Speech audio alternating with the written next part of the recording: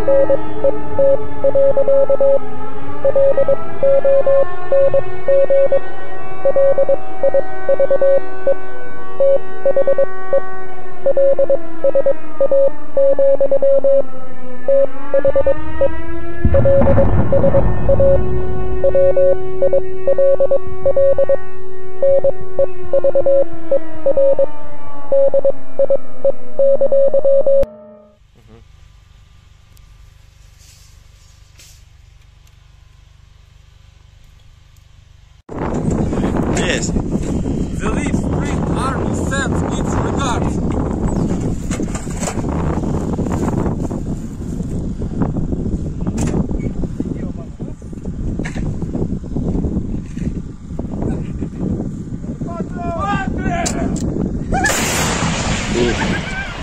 Русский военный корабль. Предлагаю сложить оружие и сдаться. Русский военный корабль, иди нахуй.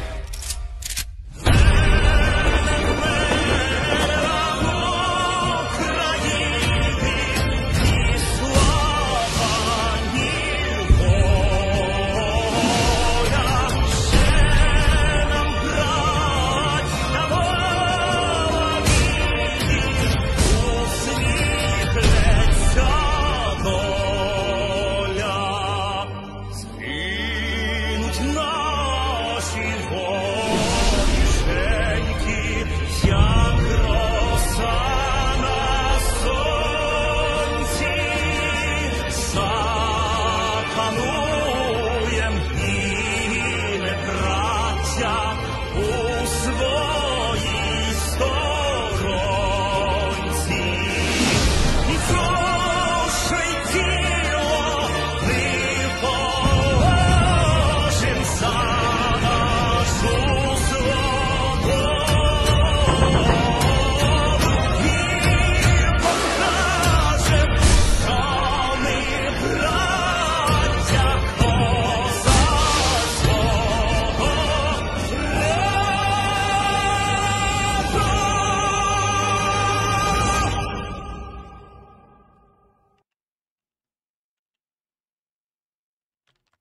Hello everyone, I'm the Enforcer, and I'm accompanied by Enforcer Matt.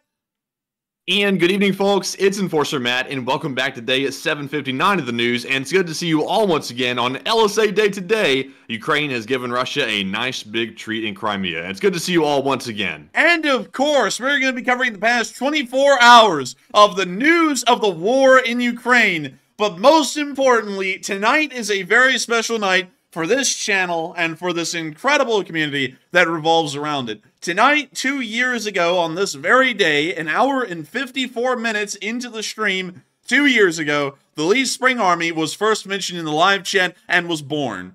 An entire 2 years ago. And 2 years later, the Lee Spring Army continues on its tradition and legacy of being one of the strongest and largest pro-Ukraine communities on the entirety of the internet, and continue to provide massive support to Ukraine, and also be one of the loudest voices seen in support of Ukraine on the entirety of the internet. I gotta say that it's amazing to know that we've been able to do this for 2 years with y'all, and have been able to head the Lee Spring Army the entire way, from beginning to end, all the way up until now. I gotta thank every single one of y'all that has been here with us so far, and I gotta thank everyone who is joining us tonight to hear the major news that has been coming out over the past 24 hours alone. Much like yesterday, today has been nothing but endless breaking news stories. From Crimea all the way up to Moscow, and from Moscow all the way into Ukraine, things have been going on massively in every single direction. But I gotta say, I love to see that everyone is so happy that the LSA was born, because the LSAs are blowing up in the chat, and not only that, it is the very end of LSA week starting today, right now. At the end of this stream tonight, LSA week will officially end. The entire week building up to the actual birth of the Lee Spring Army 2 years ago. And I gotta thank every single one of y'all once again for being here with us tonight,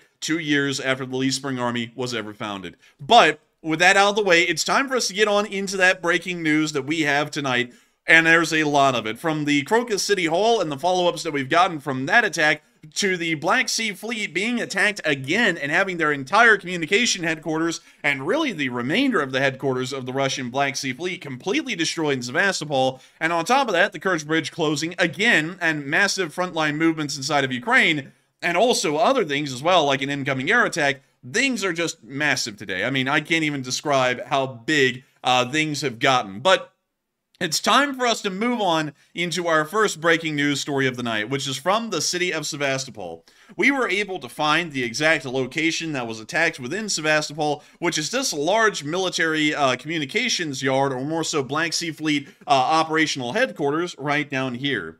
Many people may be a little bit confused at the moment, saying, well, what do you mean? The Black Sea Fleet's headquarters is this building right here. A part of it is this building. This is where the actual admirals of the fleet would gather and start to conduct operations on shore for the Black Sea Fleet, which you can see here on the satellite picture. A lot of them were moored not that far away when this picture was taken. They're not there any longer. A lot of these ships have actually ended up sinking to the bottom of the Black Sea in between when the satellite picture was taken now and the present day. But moving on back down into this major Black Sea Fleet area, this is a large communications hub for the Russian Navy. We can actually see some of these satellite antennas right here that would be used to help communicate with ships that are underway at sea in the Black Sea Fleet. And not only that, we can also see the other large complexes that are a part of and share its operations with the rest of these communications relays, and also the other parts of the headquarters that are based out of this area. Moving on from that and on into the actual clips that we got never-ending clips and footage of this headquarters being attacked. And I'm going to move y'all into our first clip that we got right here. This one is probably one of the shorter ones I believe we have tonight, only 32 seconds long, but beginning right at the very first Storm Shadow explosion. The Ukrainians launched, from what we understand, 3 Storm Shadows into the dead center of this Black Sea Fleet headquarters, severely disabling, if not completely destroying, whatever was in the area, and also knocking out the Russian Black Sea Fleet's abilities to communicate with ships that are underway at sea in the Black Sea at the moment. So, here's the video. There's the first hit, the second one, and here comes the third right there.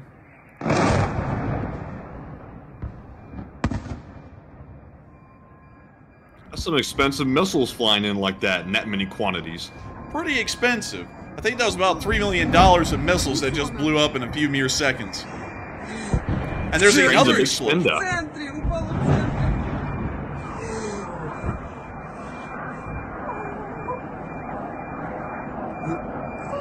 and we see the air defense continuing to fire in the distance.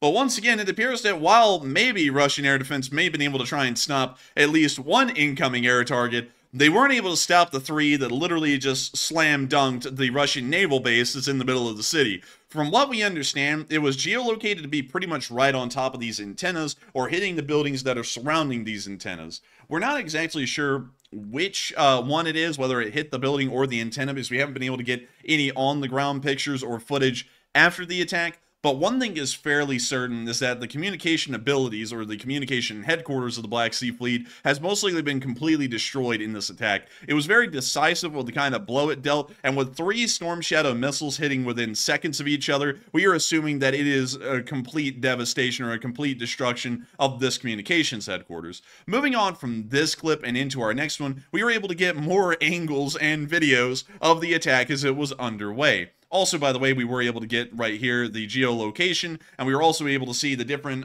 point of views that were given of the attack, and all of them do triangulate the exact attack position right here on these satellites. You can actually see here, and they go through this a great deal, at least on the different point of views that we're going to be seeing here in a second if this loads, and hopefully it does.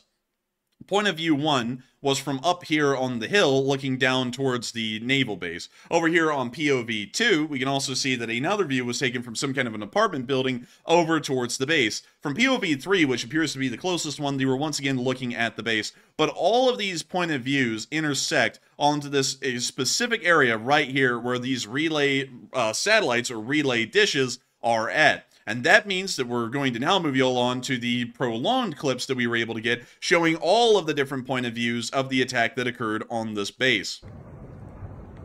We can hear the explosions in this clip.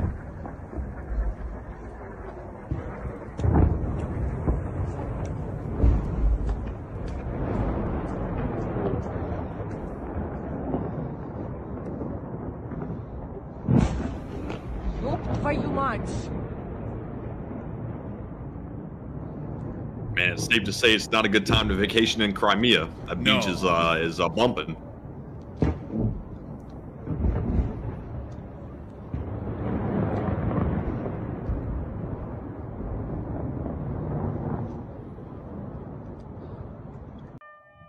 We now see the next clip, this one taken way off in the distance, almost outside the city, but still showing us the faint glints of the explosion that were occurring on the headquarters.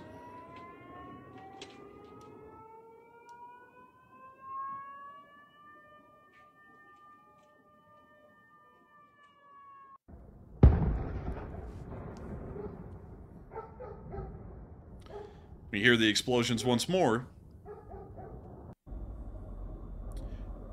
In this clip, we can actually see what appears to be smoke rising from the headquarters, possibly from earlier attacks. We can now see the Russian air defense trying to work in the area with little to no success.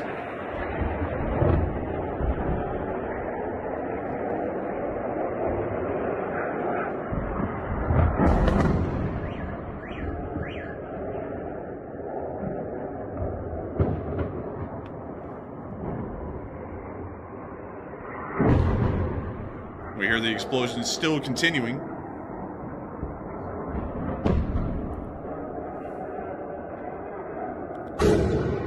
Someone just got on the loudspeaker, apparently, in the middle of all this, because you can hear them out there going, "Hello, everyone, don't be concerned." And then there's another missile impacted the city, setting off car alarms. And we need the Russians to pull out that good old classic. It's just a thunderstorm blew out the line again. Ooh.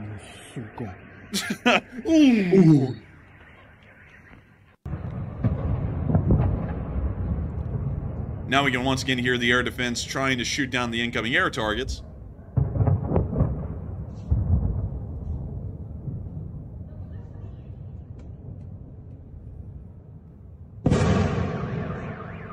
We hear another explosion, car alarms going off all over the place.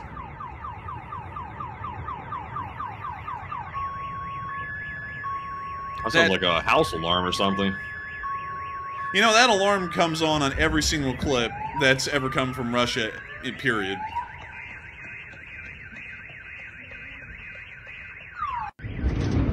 Now here's a close-up film of the Russian air defense trying to shoot down the incoming missiles.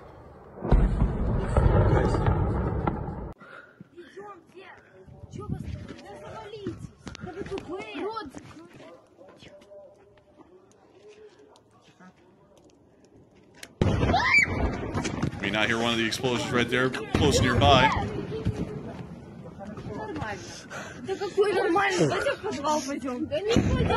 We hear the 3 explosions of the storm shadows right there.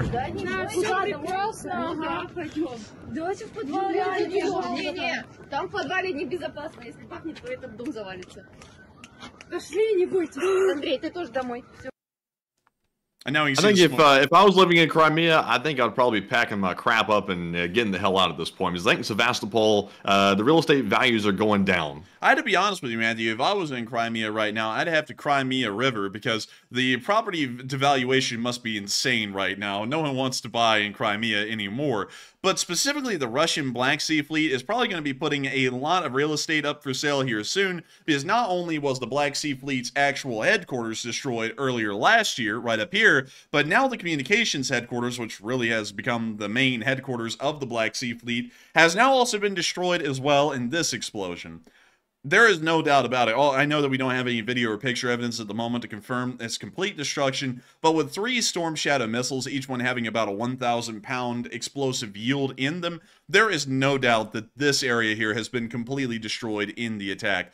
There's no question about it. It's 3,000 pounds of explosives hitting almost on the exact same location with pinpoint accuracy, and on top of that, Russian air defense not really stopping a single one of the incoming Storm Shadows. It leads us to believe that the Russian Black Sea Fleet is now completely disabled as far as having any kind of communications with the vessels that are currently underway at sea. That's another thing that we haven't explained at this point, is why this communication headquarters is important. This communication headquarters allows the Russian Black Sea Fleet to have easy communication with the actual upper chain of command in Moscow, in the Ministry of Defense, and then disseminate those orders from the Ministry of Defense to the Black Sea Fleet or to the admirals in the area. Not only that, but it also provides the Black Sea Fleet the ability to also communicate with its ships that are currently out at sea inside of the Black Sea. With this communications relay now put out of action, the Black Sea Fleet may not have any redundant systems that can reach out and talk to the ships that are currently underway. They may have to be forced to return back to port to await further orders, or to try and figure out what's going on in Sevastopol, and then try and get some sort of a workaround where they can continue to communicate with their ships. Overall, this is a big thing for Ukraine, and once again showing that they are starting to make some pretty serious moves really against the Black Sea Fleet and against the Russian Federation to continue to put the Russian Navy completely out of action for the rest of the war. The reason why they've been trying to do this is so that way they can limit the amount of cruise missiles and ballistic missiles that are fired at Ukraine at any given point, because the Russian Black Sea Fleet, with the Kilo-class submarines and also some of their surface combat vessels, has been one of the largest parts of every single missile attack that used to occur in the earlier parts of the war. Now, as the war has continued on, that's becoming less and less of the case. It's more so the Air Force and the ground forces that are conducting the missile attacks on Ukraine. But still, these efforts are helping to take a lot of pressure off of Ukraine from missile attacks originating from the area of the Black Sea. Moving on from that major news inside of Sevastopol and quickly hopping over to the other side of the peninsula, we were able to see that the attack was severe enough that it passed the Crimean Bridge litmus test as the bridge was shut down. We were able to get that off of a traffic report. We can see right here, both ends of the bridge, both going across the bridge and going to the bridge, have been completely shut down according to the traffic map. This is once again showing us that the Crimean Bridge is now the litmus test for the entire region. If anything happens in Krasnodar, if anything happens in Crimea, and it actually produces some kind of damage or some kind of positive results, the Kerch Bridge will be shut down every single time now, just as a precaution by the Russians, but clearly giving us a very nice, neat indicator that lets us know that something serious has happened. Otherwise, they would not be shutting down the bridge. But beyond that, it's something interesting to note that the Ukrainians are really throwing the kitchen sink at the Black Sea Fleet. A lot of Storm Shadows were fired. The Ukrainians don't have a lot of these things. It's actually quite a limited amount. And for them to launch this many Storm Shadow missiles, 3 of them, onto a singular target, it's giving us the idea that they are maybe trying to blitz the Russians during some kind of a crisis and really take advantage of maybe the chaos that's going on internally in the Russian government to further their attacks on the Russians and help themselves out in getting an upper foot or an upper hand in the war. But many of y'all have put in input on this kind of an idea. A lot of y'all have been talking about that in the chat at the moment. And Matthew, I know specifically that you have a lot to say about this because we were talking about this right before stream. So yes, indeed. And the question to the audience is, Ukraine has launched a major Storm Shadow attack on Crimea today, and the Black Sea Fleet, or what's left of it in Crimea, and Sevastopol, has fled. And what are your thoughts? 55% said Ukraine is blitzing Russia during a crisis. 29% said Ukraine is just launching routine attacks, and 9% said, I really can't tell what's going on. So, to me, it looks like Ukraine is throwing the kitchen sink at Russia, and this is coming right on the heels of a terror attack in Moscow, which Ukraine had no involvement in. Got to make that perfectly clear right now. And also, it's coming on the heels of all kinds of other things going on, like oil refinery attacks, as well as the situation in Belgorod. So, Ukraine is basically kicking Russia while it's down, which is a pretty surefire way to make sure that Ukraine puts a whooping on Russia, to say it pretty plainly. So I think it's a good thing, and they're definitely putting the hurt on them. But Enforcer, what say you? I would have to say that the Ukrainians are taking advantage of a fairly decent situation. The Russians are in chaos everywhere. They're moving air defense systems around, at least according to their public statement, to try and protect the oil refineries throughout the rest of the Russian Federation. And not only that, they are also having to deal with Storm Shadow missiles that, once again, are largely stealth and are completely undetectable for Russian radar systems, meaning there's really no way to stop these things. Overall, I'd have to say that this is a very good thing to see, and wonderful to know that they were able to conduct such a successful attack. Also, Miss Diesel, I did see the message, and we did make sure to correct for that, so hopefully that is fixed. But with that, I hope that does address that, well, at least in my opinion, on what the Ukrainians are doing, because it did not end there today for Ukrainian attacks. Once again, the oil refineries inside of Samara are still burning as of right now. Not just one was hit, two were hit overnight. And it appears that the damage has once again been severe, and these oil refineries have been shut down and put out of action. Moving on from the Samara area, we also got some very urgent news that just an hour before the stream went live, Russian Tu-95 bombers, 14 of them, were spotted airborne and heading to their launch zones inside of the northern Caspian Sea, just south of Astrakhan, and are most likely going to be moving their way back across the southern area of the Don, which is pretty much what this entire area is called, and then firing off their missiles inside of the southern Sea of Azov. Once again, beginning another missile attack on the Ukrainians, most likely within the next hour. Probably while we're live on air right now. We'll be waiting to see if that does unfold and happen. It most likely will, because these bombers do not go airborne for no reason. They always are conducting a missile attack whenever a large wave of Russian bombers take to the skies and then start to orbit inside the northern Caspian area. At the exact same time, we were able to get more news from the Crocus City Hall attack, and some very interesting news. Some pretty wild news, I gotta say. There's really no better way to explain the kind of news that we got. So to try and catch y'all up on everything that's happened in between yesterday when we reported this and today, ISIS has taken full credit for the attack. They say that it is ISIS. The United States intelligence, or the intelligence services, is saying that ISIS was behind the attack as well. Everyone's saying that ISIS is behind the attack. Even the fighters themselves are saying that ISIS is behind the attack, or more so the terrorists that conducted this attack on Crocus Hall. We were able to see that the fire that was started, that we had footage of yesterday, burned completely out of control, and the roof truly did collapse on the building. We were able to get some pictures from Belgorod 24 showing the damage to the roof of Crocus Hall, which we'll see right here.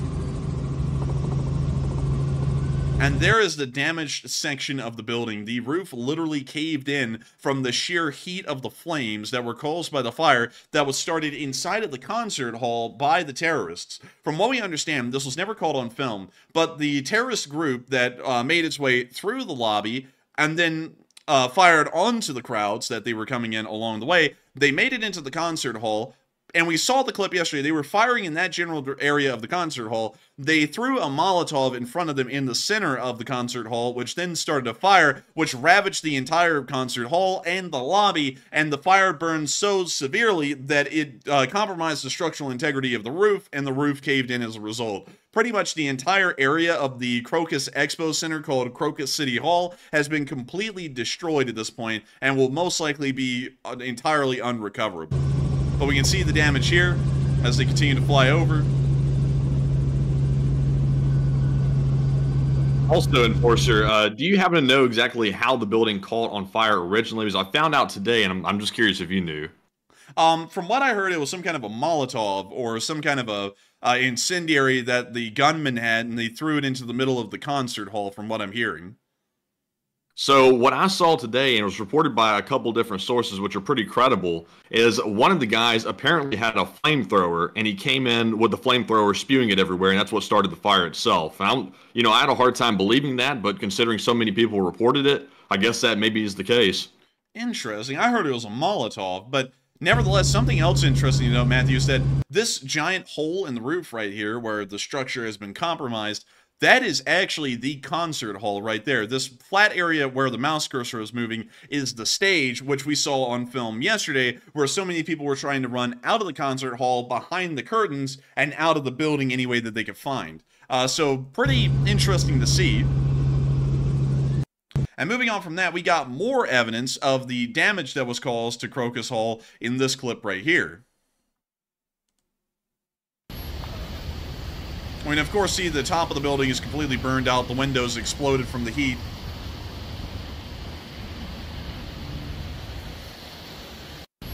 And moving on from that and into our next clip, so you can still see some smoke inside the building. We can, of course, see the heavy damage that was caused. And we also believe that this may have been the little bar that we saw where one of the cameramen from yesterday was hiding behind it as the sounds of gunfire from the gunman continue to emanate through the lobby of the building. We can also see right here the same picture, and then after that, we can see the pictures of the alleged gunmen, all 4 of them, or I heard there was 5, but apparently there's only pictures of 4 of them that we have right here.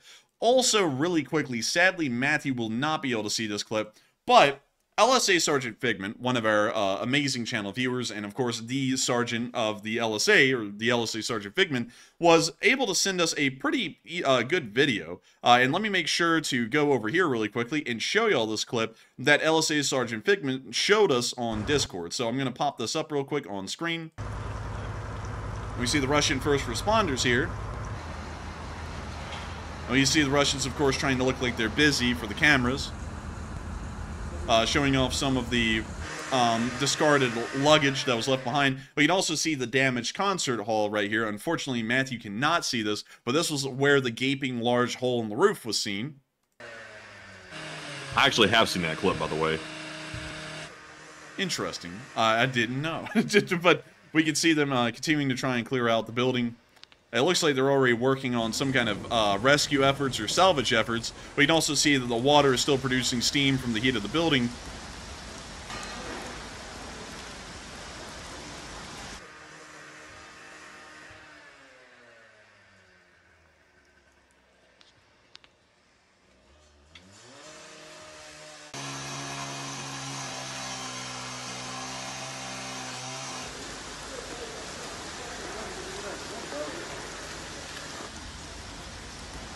And also we see a part of the structure giving way right there and collapsing into the middle of the concert hall.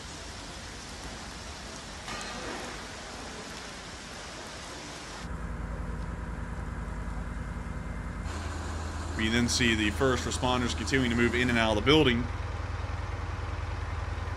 And this is the end of that clip. Huge shout out to LSA Sergeant Figment for sending that to us while we were in the middle of making the news tonight. Incredible shout out to LSA Sergeant Figment for helping to make part of this news possible tonight. But beyond that, we did also hear that around 90 Russian citizens were killed in the attack, and many more were wounded. We believe that the number of wounded is over 100 at this point.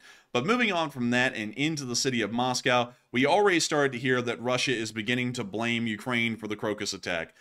We actually summarized this on our Twitter, and just to read exactly what we put on our Twitter, Russia has begun blaming Ukraine for the Crocus Hall terrorist attack in Moscow, and Putin is vowing severe retribution, and Russian leaders are setting the stage for most likely something drastic. Maybe a mobilization for an entire war campaign or a war effort, but Peskov, who is a pretty high up person inside the Russian government, I believe he's the foreign minister, has begun calling the special military operation a full-blown war, and oddly enough, he started to call it that literally just mere hours before the attack at Crocus City Hall began. I'm also going to show you all the statement that Putin made just last night, about a few hours after we went off air, speaking directly about the incident at Crocus City Hall. Once again, notice that while he doesn't say that Ukraine was directly responsible, he does insinuate that the Ukrainians supported this attack on the Russians and said that the terrorists had an exit route that would have led them to the Ukrainian border and across it into Ukraine, where they would be safe from Russian hands. Notice the statement that you'll make around the 30-second mark about that. В Москве и Подмосковье во всех регионах страны введены дополнительные меры антитеррористического и противодиверсионного характера. Главное сейчас не дать тем, кто стоит за этой кровавой бойней, совершить новые преступления. Что касается расследования этого преступления и результатов оперативно-розыскных действий, то в настоящее время можно сказать следующее. Все 4 непосредственных исполнителей теракта, все те, кто стрелял, убивал людей, найдены и задержаны. Они пытались скрыться и двигались в сторону Украины. There it is right there.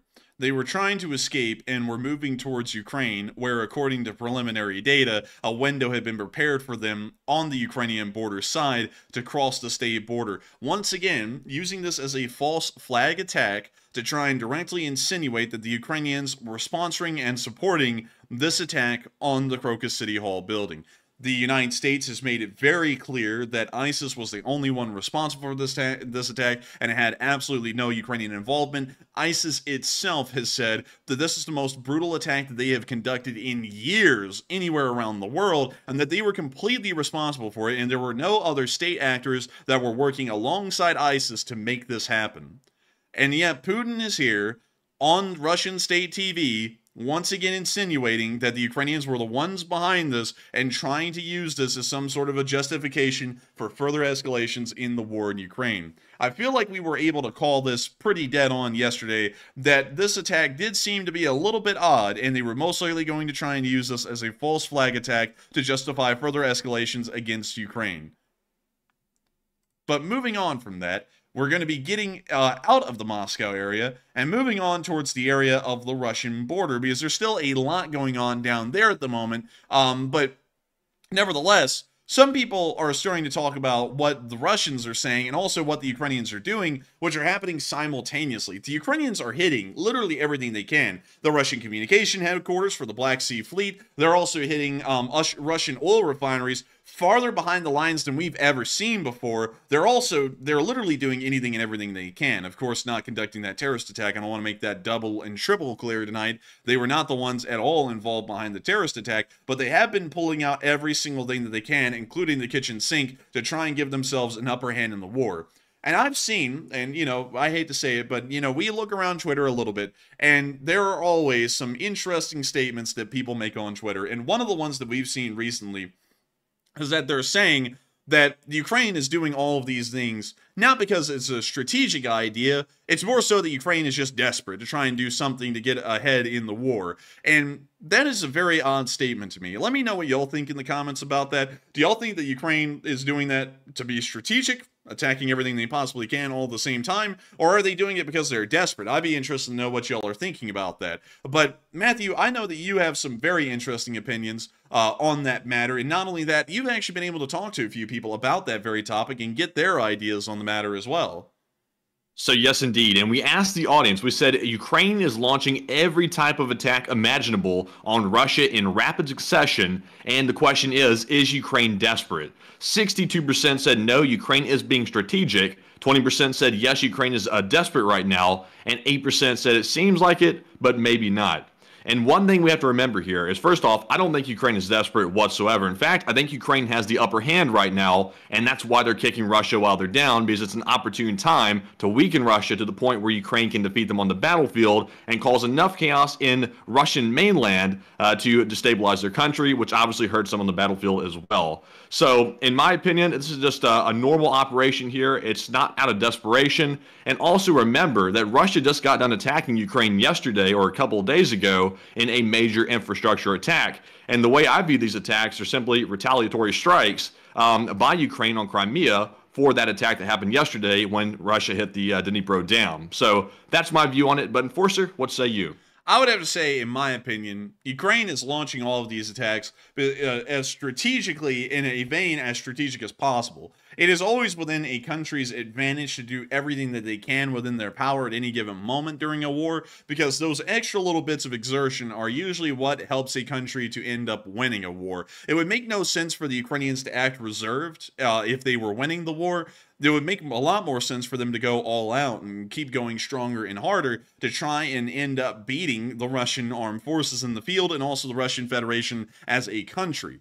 So I hope that does address that well, in my opinion, because I'd have to say I'm with the large majority of y'all that think the Ukraine is being strategic in its decisions to attack certain targets, because that would be the only logical conclusion I can come up with. It's a lot like how the Russian bots try and say that Russia is winning the war and that's why they're holding back, so that way they can just sit here and prolong the war forever because they just win it too quickly anyways. It's not like the movies where people try and drag things out because they enjoy the fun they're having. A war is a pretty horrendous thing. Not just for the folks that are actually having to fight the war, but for the countries that are having to balance the spreadsheets of this ongoing war. The Russians are fighting a very expensive war. Ukraine is also fighting that very same war, and it's also expensive for them as well. So it would make no sense for both parties to go, you know what, we're having a fun time, let's drag this thing out as long as possible. That makes absolutely no sense, and that's why the Ukrainians are working as hard as they can to attack everything within within possibility, so that way they can hopefully end this war very soon.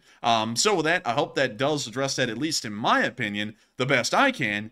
But with that, it's time for us to start moving on into the Free Russian Army news, because we haven't been getting a lot of it. It appears that the Free Russian Army isn't putting out a lot of information about their activities. Neither is the Russian Army putting out a lot of information about their activities or the activities of the Free Russian Army. It's almost an informational black hole as far as these areas go. We do know that the Free Russian Army is continuing to hold them, and the Russians have not pushed them out. But beyond that, we don't get much more information than what we're seeing right now, which are these two little clips that we got from Belgorod today. Our first one does show some RDK soldiers standing along the border of Belgorod near to the Ukrainian area. We can see them right here holding up a flag of the RDK, and also, interestingly enough, having some pretty interesting weapons.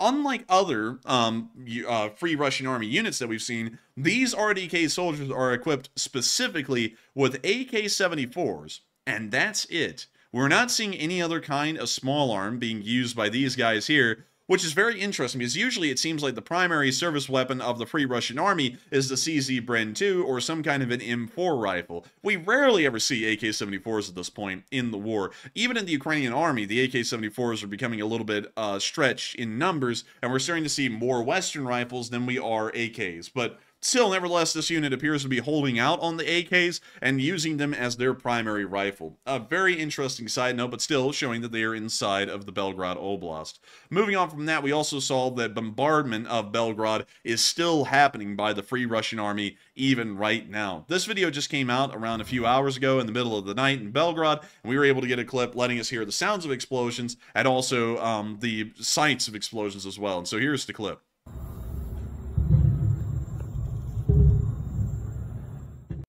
We see one of the explosions right there. In this next clip, we hear the air raid siren sounding over the city.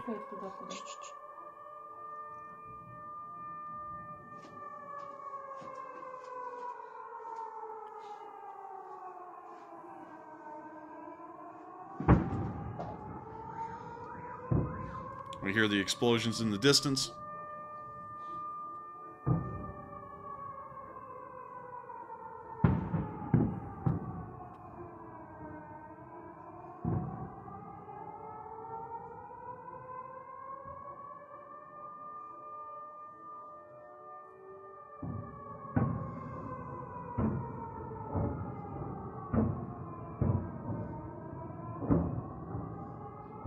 We hear the sounds of explosions continuing on.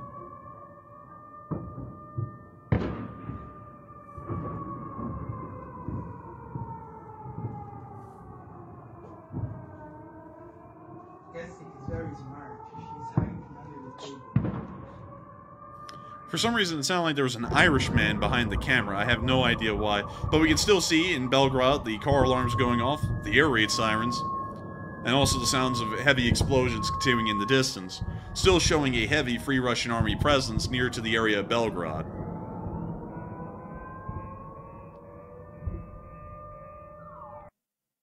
And with that, that's the end of the clip right there. But nevertheless, very interesting to hear that the Free Russian Army is still continuing their bombardments of Belgorod and showing that they have a clear control of some parts of the Belgorod Oblast to be able to continue these kinds of artillery strikes.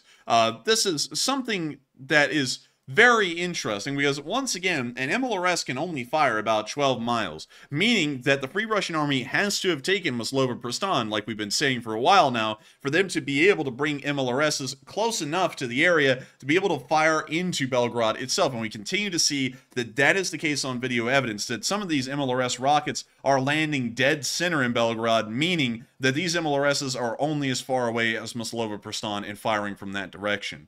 Also, I have never seen almost American-style looking suburb layouts anywhere in Russia, except for right here just south of Tvorovo, which is a pretty much a suburb of Belgorod. I've never seen road layouts like these in the Russian Federation anywhere, but it appears that these are well, at least they exist here. Let's see what we can see on the street.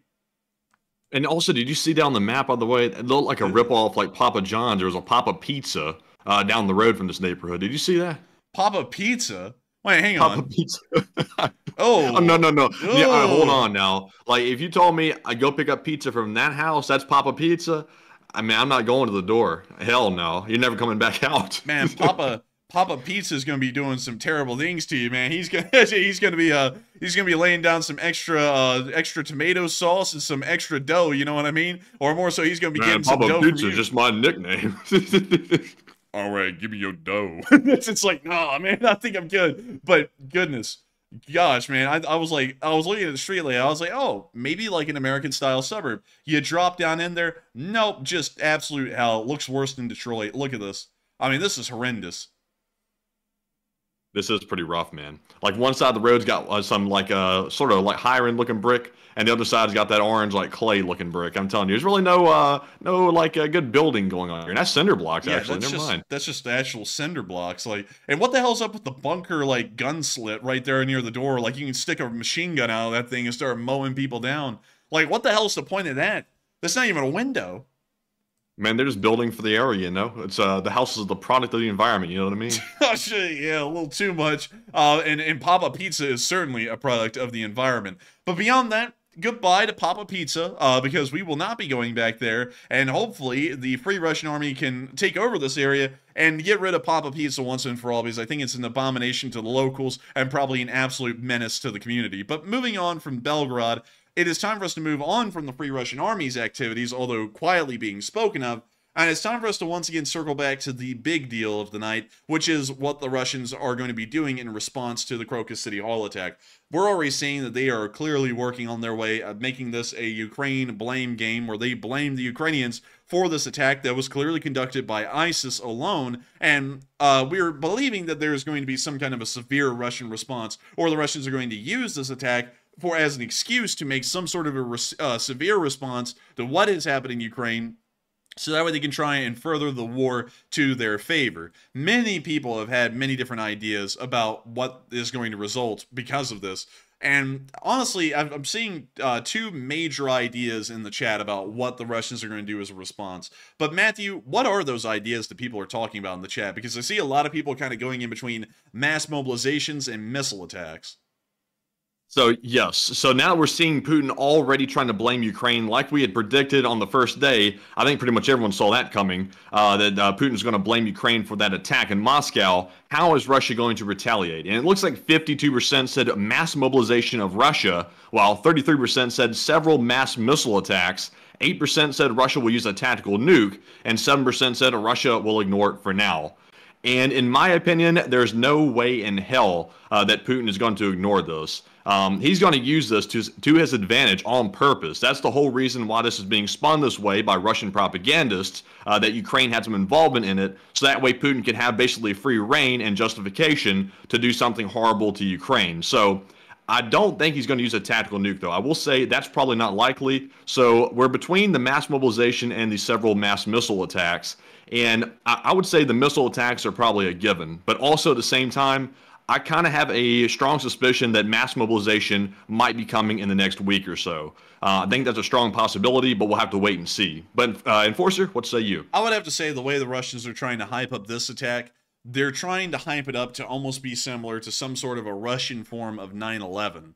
Have you noticed that, Matthew? Like the way they're trying to structure this, and how Putin was talking to Lukashenko today about creating a coalition against terrorism. It's literally a U.S. playbook for what we did in the early 2000s in the invasion of Afghanistan and Iraq, trying to come up with the exact same justifications against Ukraine, saying that Ukraine is sponsoring terrorism inside of Russia, and therefore there needs to be a war on terror, and the target is going to be Ukraine. And Ukraine, according to the Russians, is the center of this terrorism.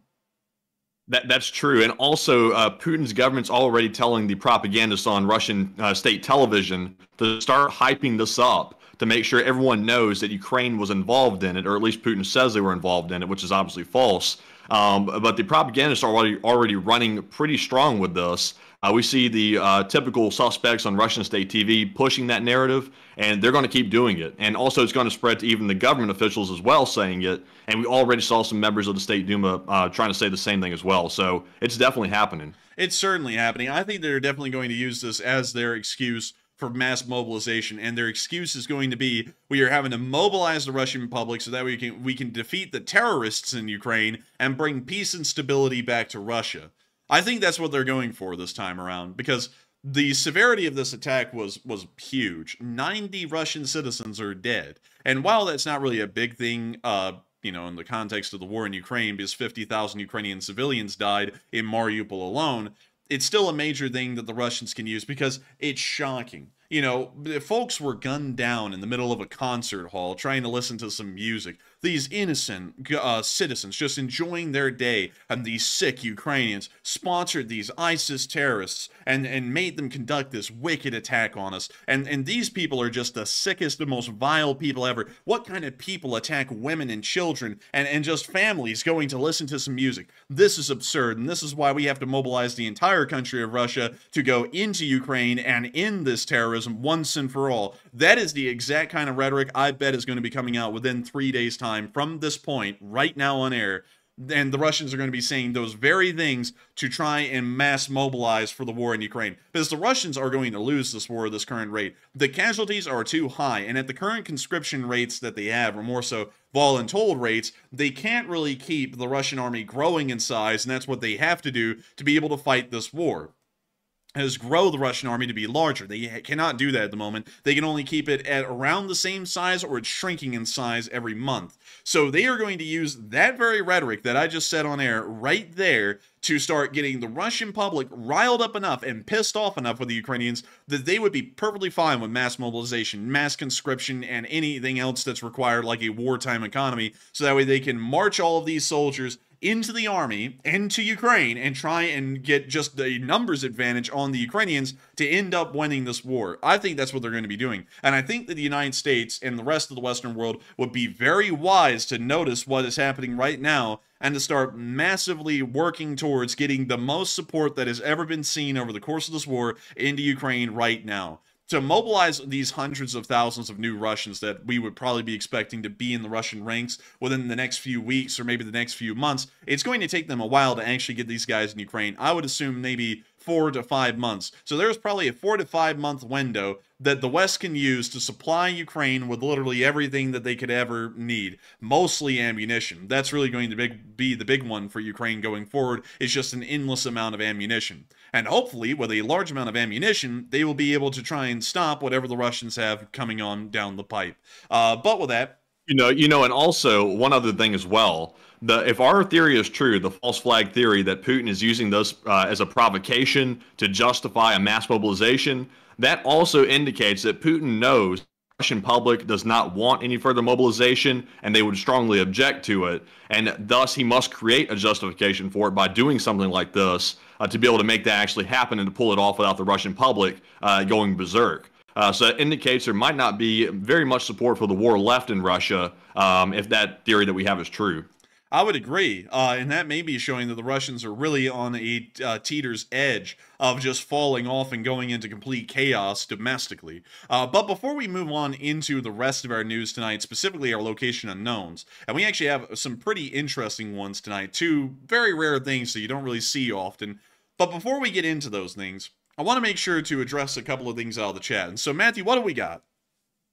All right, so our first question of the night is going to go to a channel legend. He's been around forever. It's Walter A. Lakota Jr., who threw in a $50 donation to help keep the channel running and the news flowing. And Walter says, Aloha, Enforcer Matt, and LSA from OG Ellison Bosun.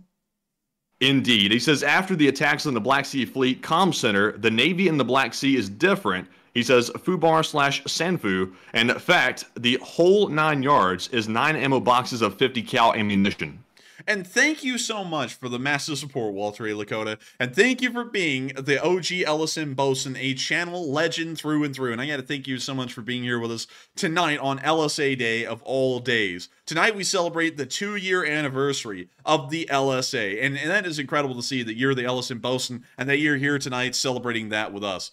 I also have to say that the Black Sea Fleet's comms being messed up is certainly going to be putting a massive crank or a massive massive crank in the chain pretty much for the Russian Black Sea Fleet, because it's going to be next to impossible for them to reliably communicate with their ships at sea or even with the higher command inside of Moscow about what should be done next or what they're planning on doing. So that's going to be a massive problem for the Black Sea Fleet all the way around, and they're going to have to find some way, a much less efficient way, to communicate with Moscow and to communicate with their ships. So I would certainly agree with that 100%, that this is going to be a massive problem for the Black Sea Fleet, and it is a foobar or a snafu. But beyond that, also, thank you so much for sharing that fun fact about the whole 9 yards phrase. I actually did know where the whole 9 yards phrase came from, and you were exactly right, Walter E. Lakota.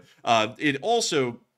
I think it was something along the lines of like the whole 9 yards is something like 9 yards of ammo belt for the 50 caliber machine guns that were inside of warbirds in World War II. But still a really, really cool saying. I actually use that one a lot when talking about this channel in the background, because man, they'd be like, well, what do you do today? I was like, oh yeah, I gave him the whole 9 yards. I think Matthew said that a pretty good bit too.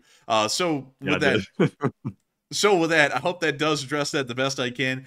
Thank you so much for the incredible support, Walter E. Lakota, and being here with us tonight. And I got to say, it's amazing that we're able to share this 2-year anniversary with all of y'all. So many people have been here with us through thick and thin for over 2 years. And of course, the Lee Spring Army has existed now as of today for 2 whole years. I got to say that is absolutely crazy to me that this channel has been able to last so long, that the community that came about after the channel even blew up and after the war in Ukraine even began, it's still here and it's still going strong. There are 10,000 people here right now, and at the peak tonight there were nearly I think there was 11,200 people here again tonight at the very peak. That is insane to me, and I gotta thank everyone for being here with us and continuing to stick with us as we try and provide y'all the most accurate and up-to-date news on the war in Ukraine. And so with that, thank you so much once again, Walter. I hope I addressed that well, and we are on to the next one.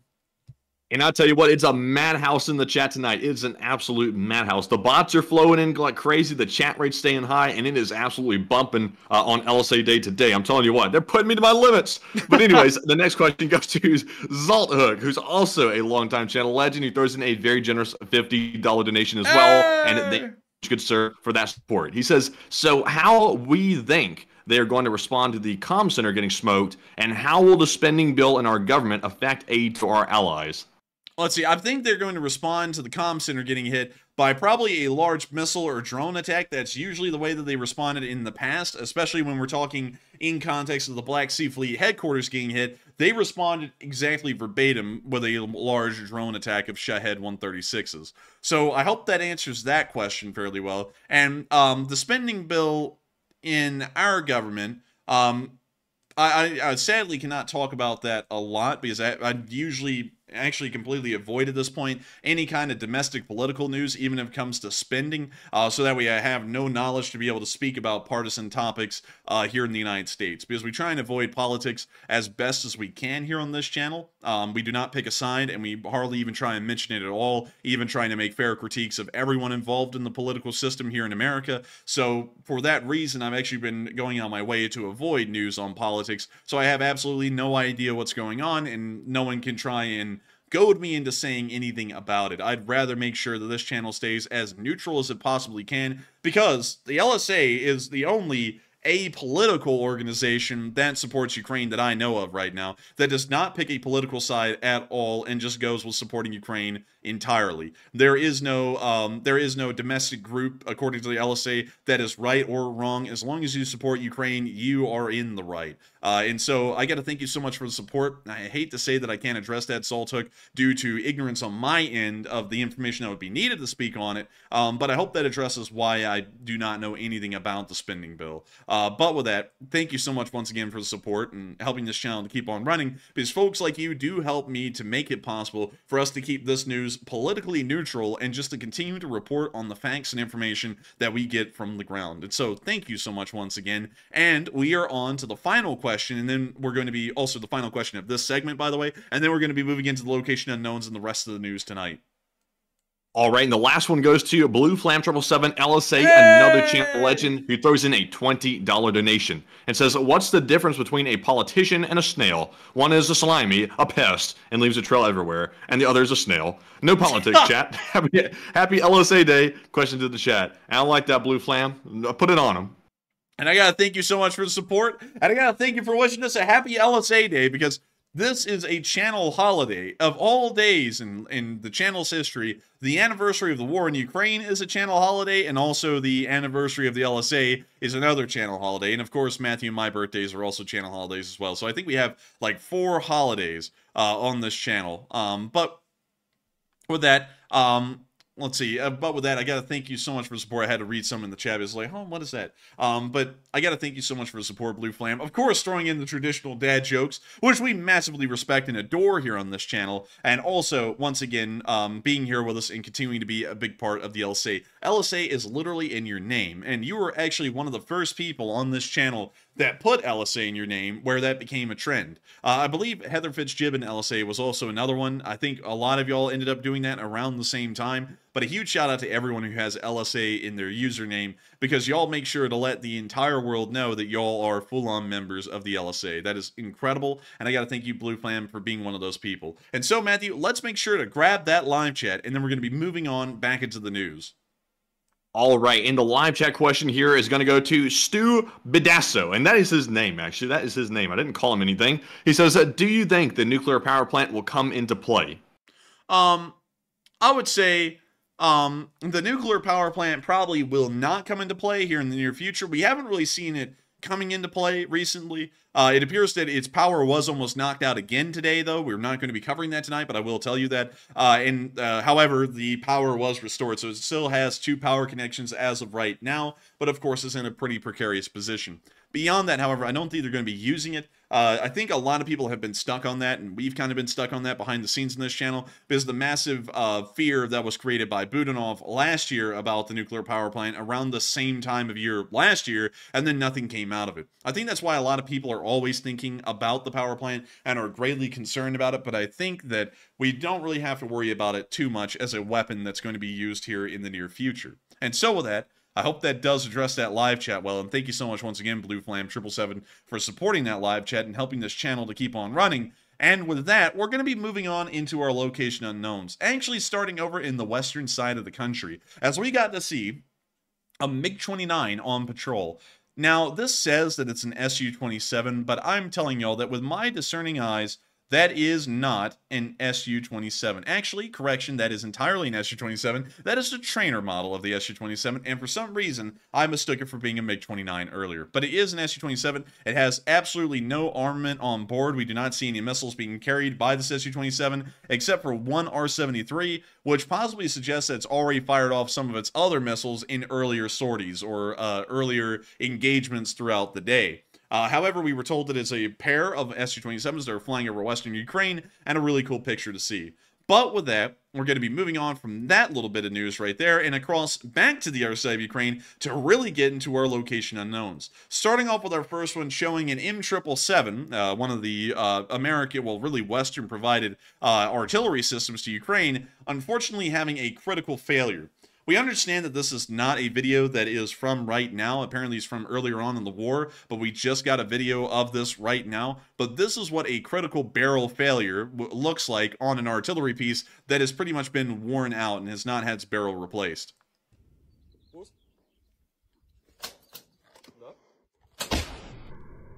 Ew. Luckily, no one was injured or killed in that, luckily, but that is what a critical failure of an artillery piece looks like, is this right here. That. It is a massive fireball of the propellant, or really the powder charge, behind the shell, exiting the barrel on all sides and just sending a cloud of shrapnel everywhere. Somehow not onto the operators, which is wild to see, because usually the operators end up getting killed in some kind of a critical failure like this, but none of them did, from what I was able to find out.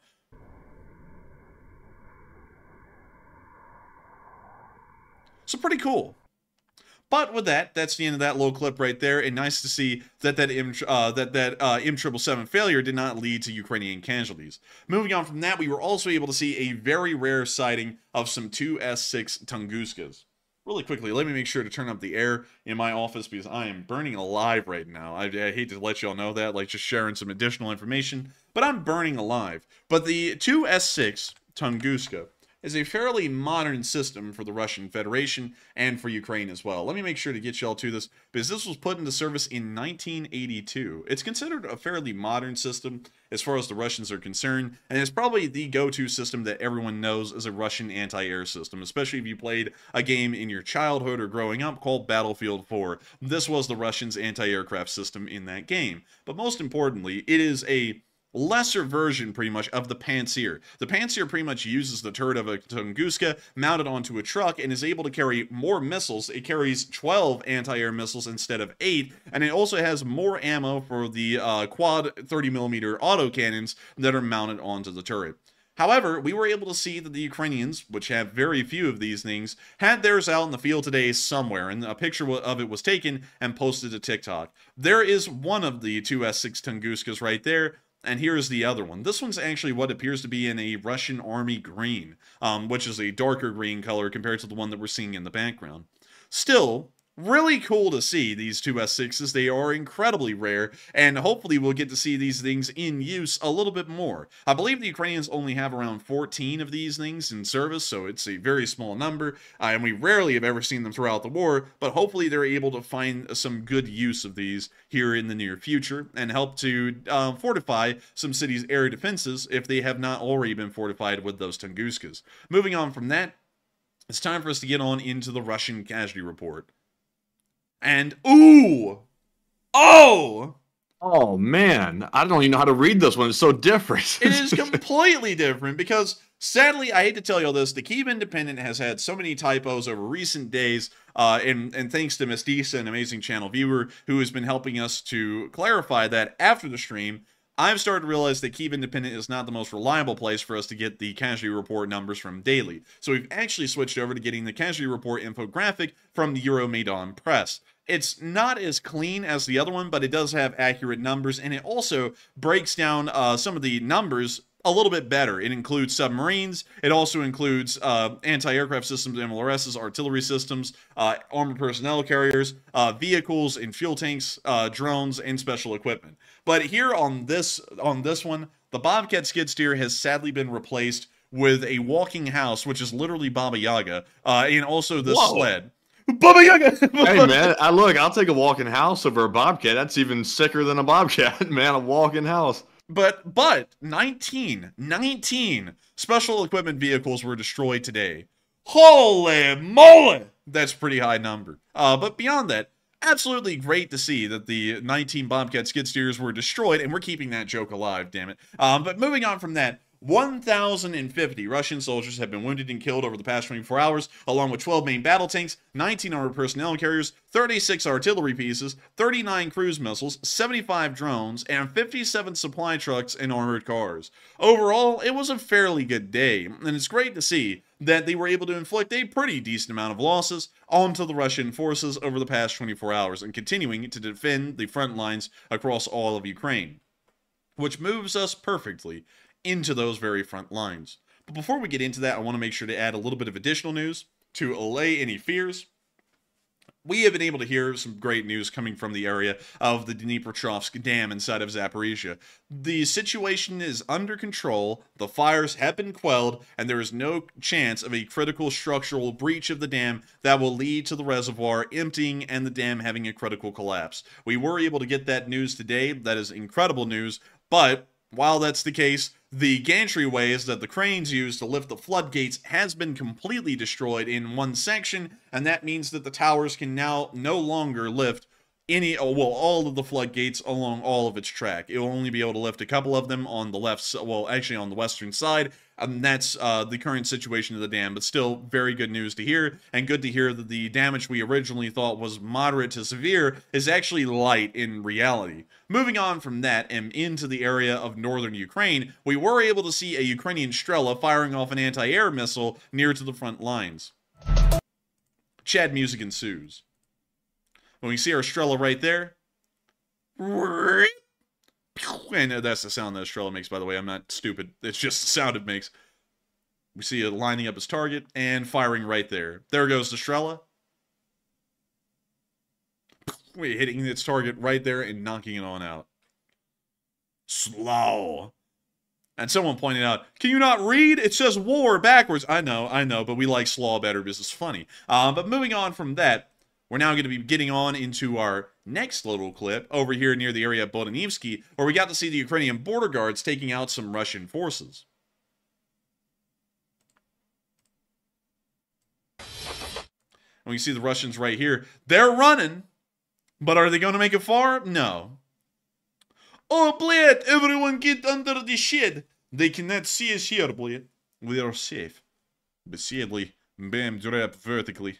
They are not safe, bled. And they're done. Not Russian. Sleep well. They sleep very well. They sleep forever. But moving on from that, great to see that the border guards were able to take care of a couple of Russians in that area. And we're now going to be moving on down towards the Kuzymivka area, where we got to see a very interesting mini documentary made by United 24 today, which is about the Stridsvagn 122, the license-built version of the Leopard 2 that is produced and operated by Sweden. And currently, a good amount of these STRV 122s are inside of Ukraine. In case y'all are wondering, what does STRV stand for? It stands for Stridsvagn, which is the name that the Swedes give to their tanks. It pretty much just means tank in Swedish, but it sounds really cool. Stridsvagn, really neat. But anyways, here is the video.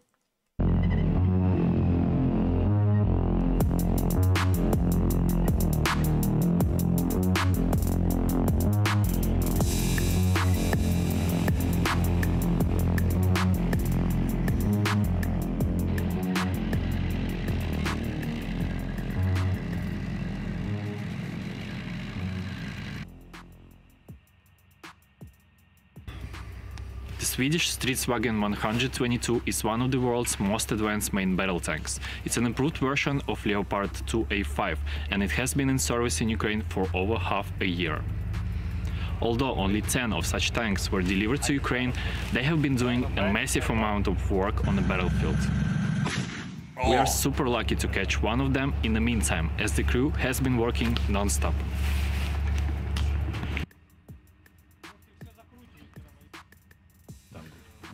In 2014, I saw our guys on tanks storming, working, and I loved it. I thought then that it was my dream. Well, that dream came true.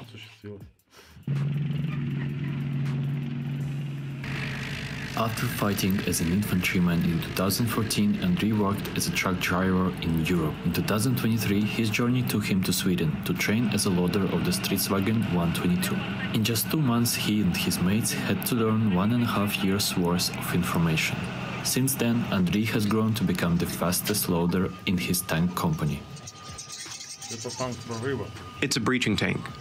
We approached the invaders at 400 meters.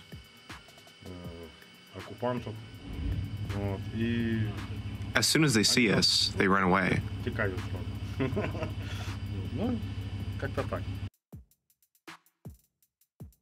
As previously mentioned, the Stridsvagn is a modified Leopard produced by Sweden. If it weren't for Barracuda camouflage, they would be very hard to distinguish one from another. So, how are they different? Oh, wait, whoa, was that thing going in reverse that fast? Yeah, it was going in reverse Let's that see fast. that. Look at this thing. Wait, hang on. As I think you may be confused the there. Stridswagen is a Are you talking about right here? produced by Sweden. No, the next If clip. it weren't for one? Barracuda Not this one, the camouflage, next they one. would be very hard Oh, yeah. That one. That thing is booking it, man. Like, Jeez. That is crazy, man. How many reverse gears does that thing I have? think it's only 2 short of how many forward gears it has. So I think it's like 6 reverse gears and 8 forward gears. Dang, that is nuts. to distinguish one from another. So, how are they different? Just like with Swedish cars, like Volvo and Scania. It's the same as with this tank. It differs from the German one in that it has reinforced armor. It is safer. We have already been hit near Makiyevka. We were hit twice in the front, and we survived. The hatches are stronger. The armor is thicker, and it moves well. It's maneuverable. So does this additional armor give you more confidence on the combat mission? It gives you a good feeling because you realize that you're protected. Of course, it won't protect you from everything, but it is what it is. With the introduction of drone warfare, many believe that the tank era is over. Such a massive vehicle is too easy to stop with a suicide drone or even a mine. However, after 6 months of combat deployment through trial and error, the troops learned how to operate while avoiding those dangers. You need all types of weapon to move forward. And the tanks, it's main feast of this moment. So yeah, you can use infantry, yeah, but you will have losses, a lot of losses. But inside the thing, it's quite safe. All along the front line, Wow, Russian look at that forces slew are rate on the right there. That offensive, thing while was the spinning. Stridswagen hold the line. It is only now that the crew has taken part in their first tank-against-tank fights, which confirms how aggressive the enemy is at the moment. The unit has just returned from a combat mission where they narrowly avoided being shot by an enemy tank. Despite Andrei seeing no end to this, he remains positive and grateful for the Swedish support to Ukraine.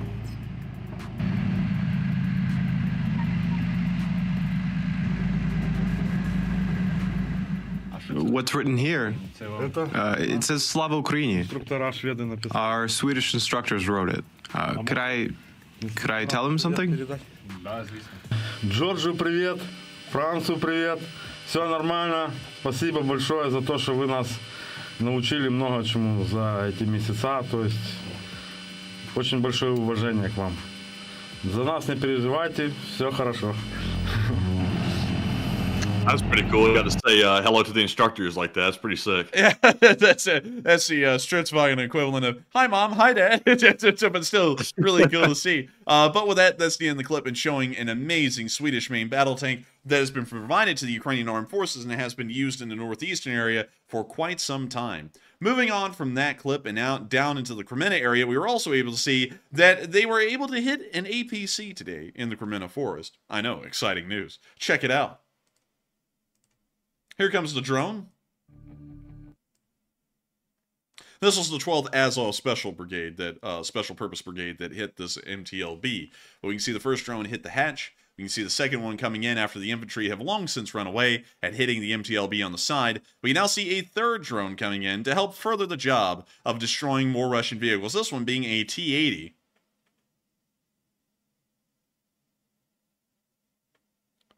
We now see them coming on down onto another Russian army vehicle and hitting that one as well.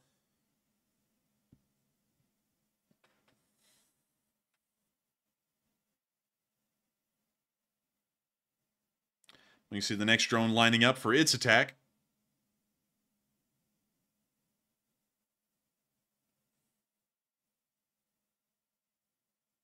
And we see it getting hit right there and some kind of particulate flying off. We don't know what that was. Maybe a smoke grenade launcher that ended up exploding. And with that, that's the end of the clip. But great to see the Azov continuing on their strikes and making sure to put the Russians in a disadvantage in this area of the line. With that, we're now going to be moving on. Enforcer, real quick, just a piece of breaking news here, just to cover it while it's happening. Like everyone probably is aware of by now, that Russia is launching another major attack on Ukraine, and every single region of Ukraine is in the red right now. It looks like the air defense is being successful in shooting down the missiles that are going toward Kyiv. It looks like Moscow is trying to overwhelm their defenses in Kyiv once again, but this time it looks like they're shooting missiles toward Lviv as well, which is obviously there near the border with Poland. So there seems to be concern right now as to whether or not those missiles are actually going to hit their targets, or are they going off target. There's some panic about that at the moment, but we'll have to keep an eye on it. And we will make sure to keep an eye on it. Thank you, Matthew, for sharing that little update with us as we move on our way out of the Kremenna Forest and down towards the area of Bakhmut. Over the past 24 hours, this front line has been largely inactive, according to video and picture evidence, and we have seen no front line changes to indicate that any major action is producing any kind of positive or meaningful results. But moving on out of the Bakhmut area, and then further on down and into the Avdiivka direction, we were able to see that near Krasnoyarivka, another Russian APC got detonated and blown to pieces. But here's the clip. They're playing the trap remix as it runs over a mine. Oh, and it's done for. Good night and sleep tight. Oh my, many Russians sleep. And we can see the fires continuing to burn, and that little clip right there showed us a very nice clip of an MTLB running over an anti-tank mine. Moving on from that clip and into our next one, we were able to see the 82nd Brigade hit some Russian forces. We can see our Russians running through the field with happy music playing right behind them as the happy drone comes up and helps them to have happy fun time in Ukraine. And there they go. They're just running along, frolicking in the fields. The drone's chasing him around. Why in the world was that Russian right here, Matthew, on the right side, running like he really was whimsical? Look at him. He's like, wait for me. You know, it's like, what the hell? Oh, he said, oh my. Oh my. And we can see the drone still chasing the guy. Oh, man, this drone operator is literally just toying with him at this point. They're running around in circles like going nowhere. Oh my lord. Oh, and he picked the whimsical guy. Wait for me. Oh god, it's getting close. And he's oh my goodness. Well, it appears that it is not a good time. But with that, that's the end of that clip. And showing that the 82nd Brigade was able to take out some more Russian forces in the area in between Pervomaiskoye and Marinka. Moving on from that and into the direction of Mikilsky, we were able to see that the 72nd Brigade was also targeting Russian armor and taking it out down here. We can see right here what appears to be a T-80BV with a cope cage and a mine plow attached to it, and a second T-80BV as well, that also has a cope cage and a mine plow attached. So pretty much the exact same loadout for each tank. We can see the drone go into the driver's hatch of the first T-80 and hitting it dead on, possibly starting an ammo fire inside.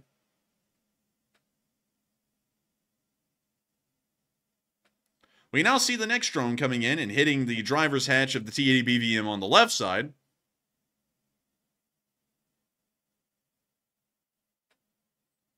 We can see the T-80BVM on the left has been successfully hit, and the fire is now starting inside of the compartment. And we can see a third drone going for the right side T-80 and trying to set a fire on the ammunition for that one.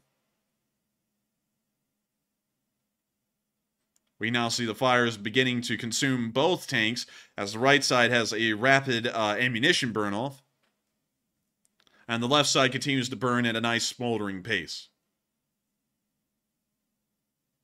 We now see one of them just had an ammunition explosion. We're not sure which one at the moment, but we can see that pieces of the tank are spread out along the entirety of the field.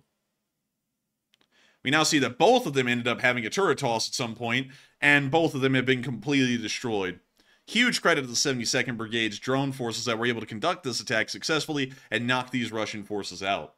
Moving on further down the lines and into the area of Novomayorsk, we were able to see that the Ukrainians were able to hit even more Russians with the help of the 81st Brigade. Pretty cool intro. It's a griffin with a bloody sword blade. He's a griffin with feather sword, red feather. But we can see the drone coming in, finding its choice target of the day. And oh, it's going to find it. and it looks like it's This found. drone is called F-16, Bliat. It's a good drone. Oh, look at him. Oh my goodness. Oh, firework time too, a celebration. And I don't know what the hell was coming off the guy's backpack, but apparently he was carrying around fireworks for a celebration. And it appears that the celebration was held early. We can now see the next drone coming on in, trying to find its next target.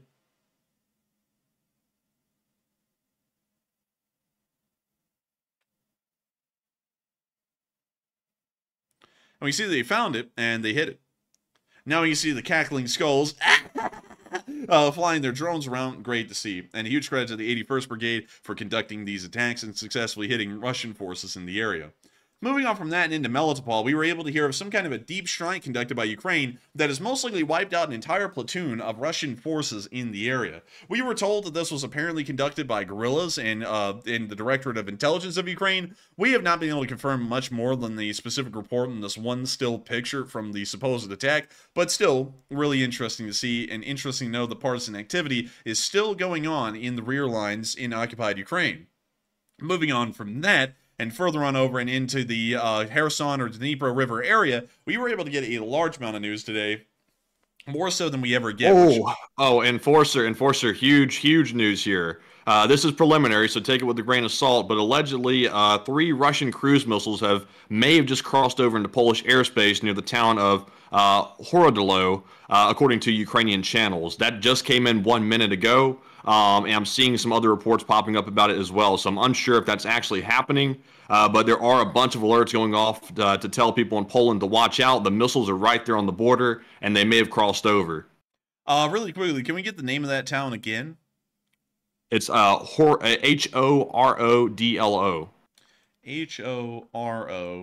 Horodlo. Wait, hang on. Isn't that a major city? Let me check.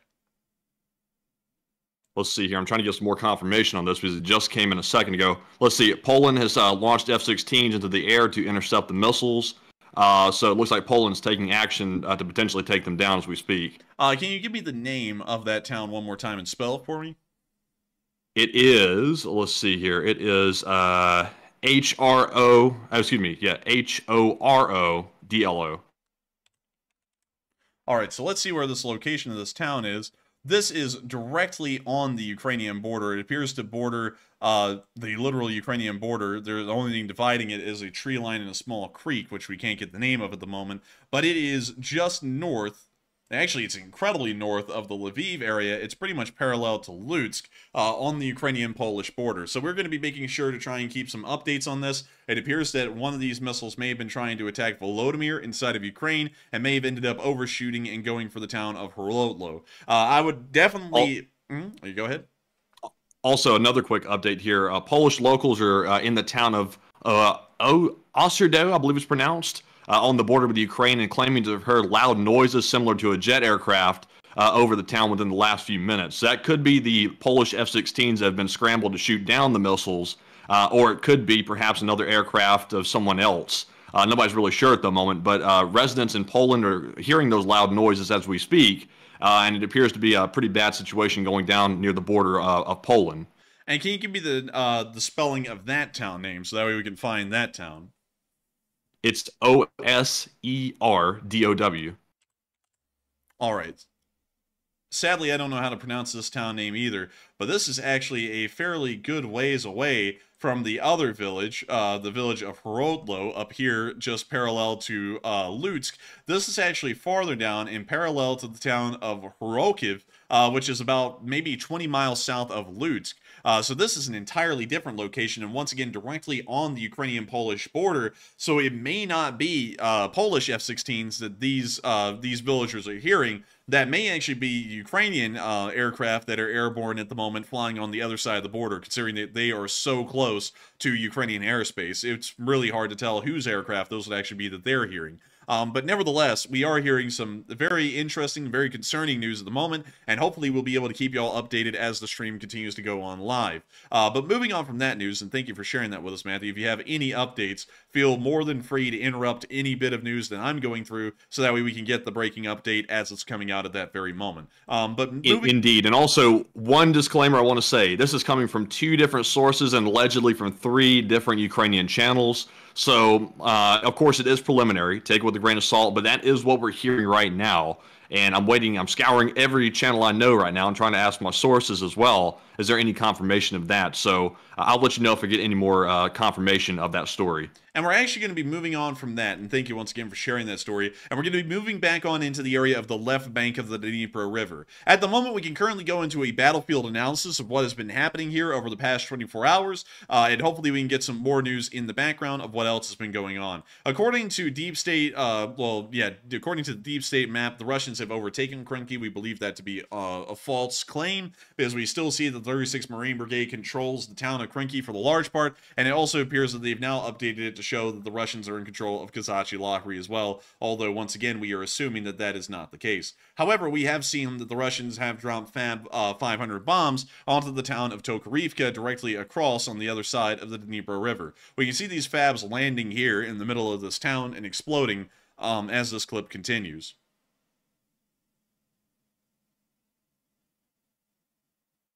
And also, Enforcer, another quick update. We have gotten confirmation from the, looks like the Polish government. Let me verify that that is the account. Yes, it appears to be a government-affiliated account with the Polish government, that F-16s have indeed been scrambled, several of them, and they're going toward the border of western Ukraine. And they may be there already, based on the sounds of this post. So it's unclear if they're actually shooting missiles down or they're there to simply monitor it. But clearly something has crossed over the border from Ukraine, or otherwise those jets would not have gone up, because it seems like a pretty large scrambling. Thank you very much once again for the update. Hopefully we are able to get a little bit clearer picture here in a moment. But moving on from that and continuing on with our analysis for the meantime, we were able to see that the Ukrainians were able to attack and destroy a Russian drone operator's hideout on the left bank of the Dnipro as well. We're sadly going to have to mute this clip, but in the meantime, I will make sure to go over the news that we've been able to find while we've been live on air. According to the information that we were finding, the current Russian missile attack is actually triggering a Polish air defense response, as some of these missiles appear to have possibly passed over their targets and are heading into Poland at this moment. We have not been able to confirm whether these are currently impacting Poland or whether they are just flying incredibly close to the Polish border, but it has produced such a dangerous situation that the Polish Air Force has currently mobilized F-16s and scrambled them to try and protect Polish airspace and attempt to shoot down any missiles that may be crossing over the Ukrainian-Polish border. In the meantime, we can see that the drone hideout was severely destroyed today by multiple attacks from the Ukrainian drone forces.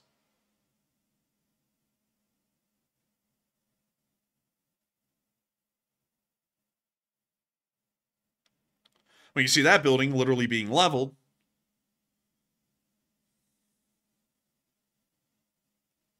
We can now see fires erupting, and with that, that's the end of the clip, but showing us a little bit of the activity that was going on in the area as the Ukrainian Marines continue to try and destroy the Russians' abilities to attack them with their drone forces.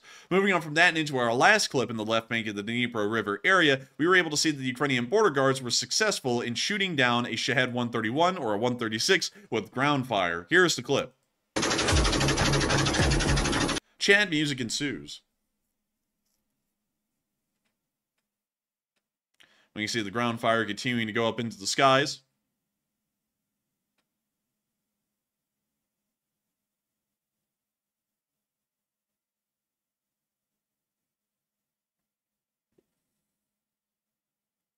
We see them continuing to conduct ground fire, and we can now see one of the drones that they were able to take down right here in the broad daylight. Once again, another success by Ukrainian air defense in showing that their small arms forces are getting accurate enough to reliably shoot down Shahed 136s that are seen in Ukrainian skies. Moving on from that That is our last bit of news here in the southern area of Ukraine, and it's time for us to go north to the speech from President Zelensky. But I'd highly encourage you all to stick around, as we are going to continue to get live updates on the ongoing air attack that is occurring right now in Ukraine and may possibly be breaching Polish airspace. Once again, I want to make this quite clear. We are not entirely sure if it is breaching Polish airspace at the moment, but the Polish Air Force has scrambled F-16s to be near the border and prepared to shoot down any Russian missiles that are crossing the border. With that, we're now moving into Kyiv for the speech from President Volodymyr Zelensky here on day 759 of the war. And so, without further ado, here is the speech. Speech! Українці, українки, сьогодні весь день в багатьох містах, громадах нашої держави працюють комунальні служби, ремонтні бригади, енергетики. Продовжується ліквідація наслідків російської терористичної атаки, що сталося у п'ятницю. Другу добу безперервно люди працюють. На цей час майже всюди повернуто нормальне енергопостачання. Окремі проблеми були сьогодні в нашій Одесі, були аварійні відключення. Робиться все, щоб нормалізувати ситуацію. Харків. На жаль, поки що дуже складно. Сьогодні був черговий ракетний удар з Росії. Це щоденно триває, ці обстріли. І кожен, хто працює для збереження нормального життя в Харкові, в області, в інших прикордонних містах, в громадах, всі справжні герої. Я дякую кожному рятувальнику нашої ДСНС України, всім працівникам енергетичних компаній, які задіяні, поліцейським, місцевим службам, волонтерам, усім, хто допомагає. Дякую за вашу відданість захисту людей. Хочу окремо відзначити і подякувати фахівцям у Франківській області, Вінницькій, Хмельницькій, Сумщина, Полтавщина, наша Дніпровщина, Запоріжжя. Я дякую за оперативну роботу. Сьогодні я отримав звіти з регіонів, від глави уряду, від МВС, звичайно, від наших військових. Дуже важливо, що держава забезпечує системне реагування на кожен такий російський удар. Хочу відзначити усіх лідерів держав, керівників міжнародних інституцій, усіх наших партнерів, які висловились цими днями на підтримку України. Важливо спільно діяти кожного разу, коли ракети та дрони намагаються знищити наше життя. Діяти, щоб зменшити потенціал терору, заблокувати його. Зокрема, це стосується ППО. Обов'язково санкції. В усіх цих іскандерах, кінжалах, інших російських ракетах, в шахедах десятки компонентів, які завозяться для терору з інших країн світу. В ракетах, що були використані за одну цю атаку проти України, проти нашої енергосистеми, було щонайменше 300 типів компонентів з 10 країн. Разом із шахедами загалом щонайменше 7,5 тисяч компонентів. Кожен з них – це порушення санкційних режимів проти Росії. Кожен – це чиєсь намагання зробити гроші на знищенні життів. Потрібно це зупинити. Ще одне, те, що сталося вчора в Москві. Очевидно, і Путін, і інші покидьки просто намагаються звалити все це на когось іншого. У них завжди однакові методи, це вже було, і підірвані будинки були, і розстріли, і вибухи, і завжди вони звинувачують інших. Вони прийшли в Україну, спалюють наші міста, і Україну ж намагаються звинуватити. Вони катують, гвалтують наших людей, і їх же звинувачують. Вони сюди, на українську землю, нагнали сотні тисяч терористів своїх, воюють проти нас, і їм все одно, що відбувається всередині їхньої ж країни. Вчора ще все це сталося, і ця нікчема абсолютно Путін, замість того, щоб займати своїми громадянами Росії, звертатись до них, добу мовчав, думав, як це притягнути до України. Все абсолютно передбачено. Тих сотень тисяч росіян, які зараз вбивають на українській землі, точно вистачило би, щоб зупинити будь-яких терористів. І якщо росіяни готові мовчки вмирати в крокусах та не ставити жодних питань своїм спецслужбам, то Путін ще не одну таку ситуацію спробує повернути на користь своїй особистій владі. Терористи завжди повинні програвати. Я дякую кожному і кожній, хто справді захищає життя. Дякую усім нашим людям, які б'ються проти терору. І ми маємо усім світом захищатись від тих, хто вважає людей просто витратним матеріалом. Слава Україні! And Herom Slava. Herom Slava. And with that, that is the end of the speech from President Volodymyr Zelensky here on day 759 of the war in Ukraine. But really quickly, I believe that we may have additional news updates from Matthew at the moment on the ongoing situation near the Ukrainian-Polish border.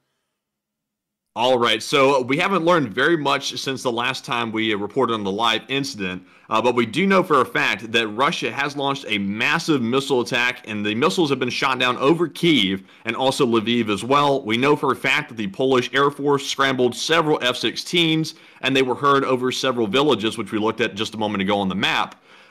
And according to several Ukrainian back channels, those missiles did indeed fly over some border towns of Poland. We're not hearing of any impacts or any detonations in Poland, but they may have skirted right over Polish territory to get to other parts of Ukraine. That appears to be the situation at the moment. And of course, that would not be the first time this has occurred during the war at all.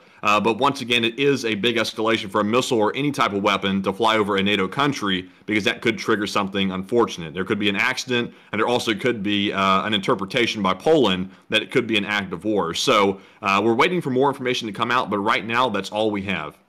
And with that, I hope we were able to address that well. And in the meantime, we're going to be moving on into the question segment. We're going to get to talk to all of y'all, and this is the funnest time of the night for me, because we get to speak to each and every one of y'all that have been here for the news so far. I once again want to thank everyone who has been here tonight so far. 8.7 thousand people are still here right now, which is unbelievable. At the peak tonight, there was nearly 11,200 of y'all who were here at one single moment, and so far, nearly 70,000 people have watched this stream already as we're live right now. We are entirely honored that each of y'all found this to be a quality source of news that y'all could tune into and listen to the war's events over the day, and I hope that we're able to continue to get y'all the updates and events that are still going on at this moment while we're live on air right now. But with that, Matthew, take it away. All right, so we do have one last poll to address, and it says the Ukraine war is heating up very quickly, and that's an understatement, and Russia and Ukraine are going blow for blow, and what are your thoughts? 44% said Russia will end up acting rash eventually, 35% said Ukraine is going to destabilize Russia, 11% said everything will remain status quo. And in my opinion, with the way things are going for Russia, I have a feeling that Russia is probably going to end up acting rash. And I don't mean they're going to start launching nukes all over the place. That's not what I mean whatsoever. But they will probably call up a major mobilization like we mentioned a moment ago, which will be justified by that quote-unquote terror attack on Moscow that occurred just a day or two ago. So I think that's going to be the likely option, because I think over time, if this keeps up at this rate, Ukraine is going to destabilize Russia as a whole, and then that's going to really, really mess them up, not only with the war in Ukraine, but also as a stable government as well, if you can call Russia stable at all at this point, if you can. But Enforcer, what say you? I would have to say that this is most likely going to end up making the Russians act rashly. And I saw someone say, how are the Russians not already acting rash? Well, they are, but there is a way that they can act more rash, is by trying to declare a full-on war, transferring into a war economy, and then bringing forward mass conscription. That would be a way to go pretty rash compared to even what they're doing right now. And I have a feeling that that's not entirely out of the picture, because the Russians really can do a little bit more, just a little bit more. I don't think they're going to be using tactical nuclear weapons. I don't think that's ever going to really happen in reality. But I do think they're going to continue moving towards trying to get into a full war economy and starting mass conscription. And I think this may be that next step that they were needing to try and justify such a thing. But with that, I hope that does address that the best I can. And with that, we're moving on to the next one.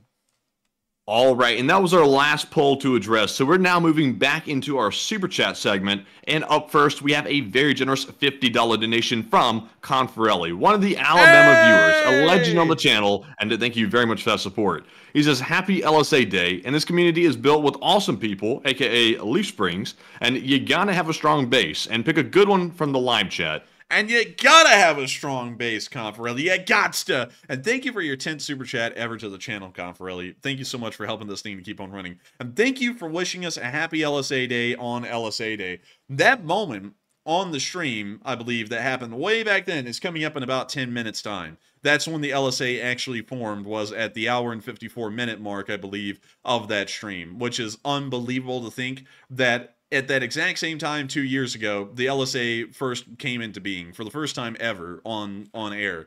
And I got to thank you so much for being one of those people, Confarelli, that has joined us along the way and has stuck with us through thick and thin. Of course, being one of our Alabama Lee Spring Army viewers and being one of the folks that I've been able to meet in person. It's absolutely incredible to know that you're here with us tonight celebrating such a big event for this channel and for the community. I also got to thank you so much for saying that the LSA is a strong base and the channel has to have a strong base, because it's entirely true, that kind of a statement. Many channels out there do not have a strong base. And it's always funny because you can always see how envious many people are of the amazing community that this channel has, because this community has been called in derogatory terms a cult, which I find absolutely hilarious that our community is so tightly knit and so strong that some people who wish they had communities like this one would call it cult-like. It's nothing like a cult. It is the biggest and greatest organization that we've ever seen so far on the face of the internet that ends up supporting Ukraine and ends up supporting the Western cause. And I thank you so much for being a part of that cause, Confarelli, and being a part of the Lee Spring Army. I hope you enjoy the flags, because they are going to be coming soon. And I love to see, Confarelli, that you switched out your profile picture to be of the LSA flag. It is the LSA Eagle, which is incredibly cool. And also, thank you so much once again for making those neat little leather patches for us. I actually have mine in my hand right now because I keep it here on my desk, and that was so cool of you, and we're greatly appreciative of that. I love it too. It was really cool. That was some really good craftsmanship on that. High quality craftsmanship. But beyond that, we will pick a good one from the live. But still, thank you so much once again, Confarelli. I want you to know that greatly. And also, just to give you an update really quickly, because I don't think I've sent anything back to you on something that you suggested over a private message. I'm going to be looking into my schedule and seeing if that day is free. Hopefully it will be, and I'm leaning more so it probably will be, but I'll have to double check and make sure the closer I get to that day. But still, thank you so much once again. I hope that does address that well. And with that, we are on to the next one. And the live chat, sponsored by Confarelli, goes to Eugene Minton, who says, do you think the Russians will attempt to seize TV stations and such to use as communications relays for the military? I'm doubting it, because TV stations have a certain kind of a transmission form, which is television, which isn't really encrypted at all. The military, even the Russian military, requires encrypted communications for the most part, and very rarely in instances like the 2008 Georgian War, because of failures of Russian radio systems on the front lines, they ended up using landlines, although that was a terrible thing that the Russians even knew was a major problem. So with that, I'd have to say they're probably not going to commandeer TV stations, and I don't think they would commandeer any kind of civil broadcast system at all, because those don't have the kind of encryption that the Russian military would most likely require. And so with that, I hope that does address that live chat well, and thank you so much once again, Confarelli, for the massive support and helping this channel to keep on running. I think that is the biggest support that you've ever given this channel beyond getting 2 flags, and I got to thank you so much for that once again, and being an absolute channel legend through and through. And so with that, thank you so much once again. I hope I addressed that the best I could, and we are on to the next one. All right, and our next super chat is going to go to, guess who? It's going to Leora Avagile, who puts in a $20 donation. And thank you very much, Leora, as well, for that support. And she said, great job, Enforcers. You definitely called Putin out on the blame game, and crazy how ISIS took full responsibility, and he still points the finger at Ukraine, and it's pretty stupid, in my opinion, trying to blame Ukraine. It smells fishy. And I got to thank you so much for the support, and I got to agree with you. It is a very weird thing, how Putin is trying to structure this, because we've already heard that that ISIS did it. I mean, 100% ISIS did it with no help or involvement from anyone else. And already, we were calling it yesterday when it was happening in my video that this was most likely some kind of a false flag attack, or even if it isn't, the Russians were going to try and structure this into being a false flag attack so that way they could blame Ukraine. And so, you know, I just gotta say, Leora, I hate to say this stuff because it sounds so narcissistic, but I'm gonna have to say it.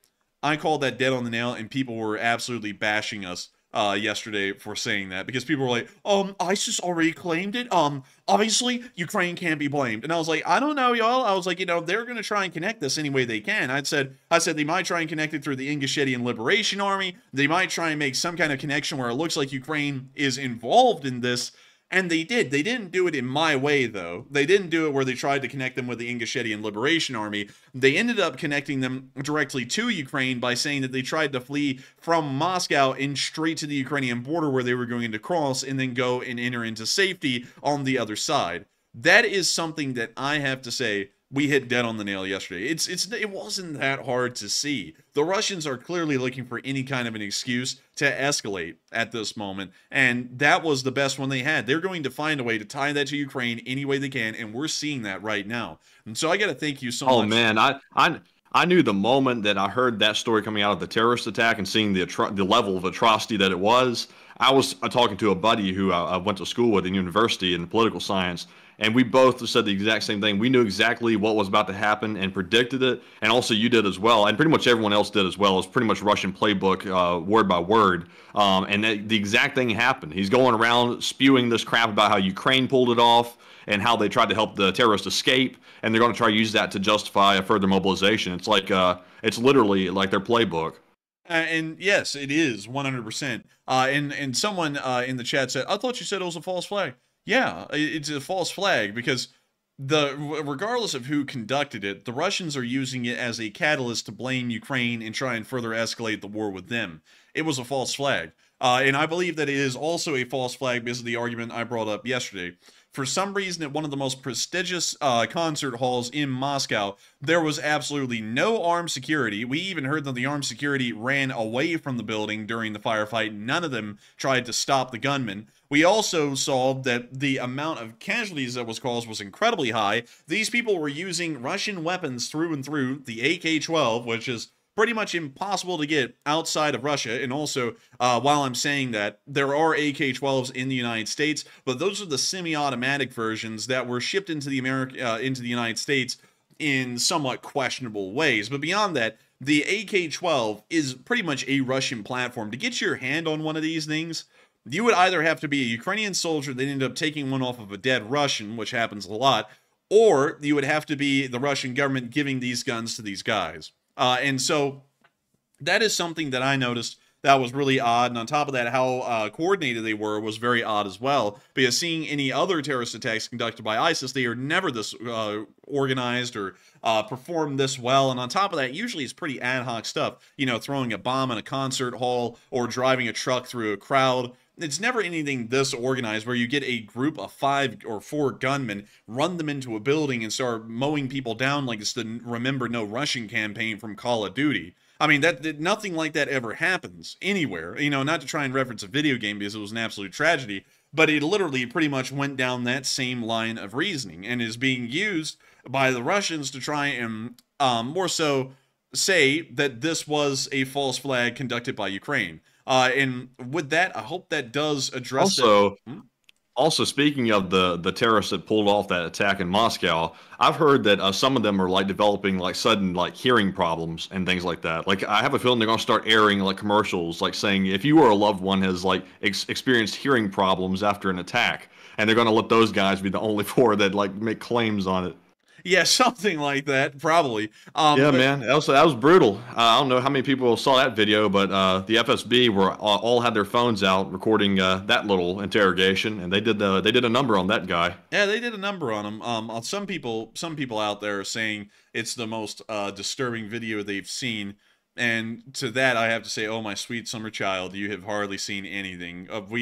Behind the scenes here on this channel, we've seen things that are truly gut-wrenching. And that was actually nowhere close to the worst thing I've ever seen. That was actually very tame, more so on the Weenie Hut Jr. side of bad videos coming out of the war. But it was a pretty interesting little thing, the way they did the guy. Because they pretty much, like, you know, they sliced and diced, and then they said, you would have a good ear to tell us where the other guys went and what they're doing. And I'm like, wait a minute, these guys are like cracking puns on top of this? I was like, huh. I was like, interesting. But anyways, with that out of the way, pretty interesting. And also another thing is that you know, regardless of what these people did, which was damn near, well, it was damn heinous, it seems a little bit barbaric that the FSB would start doing heinous things in return. Because here in the United States, if something like that happened, the cops would have a massive stand down, probably forcefully fling the guy to the ground and then cuff him and then put him in the back of a car, and then the prisoners inside of the jail, or well, not inside the jail, inside of wherever the guy's being held might do something to him, but even then, that's a little unlikely until he's sentenced and put in prison.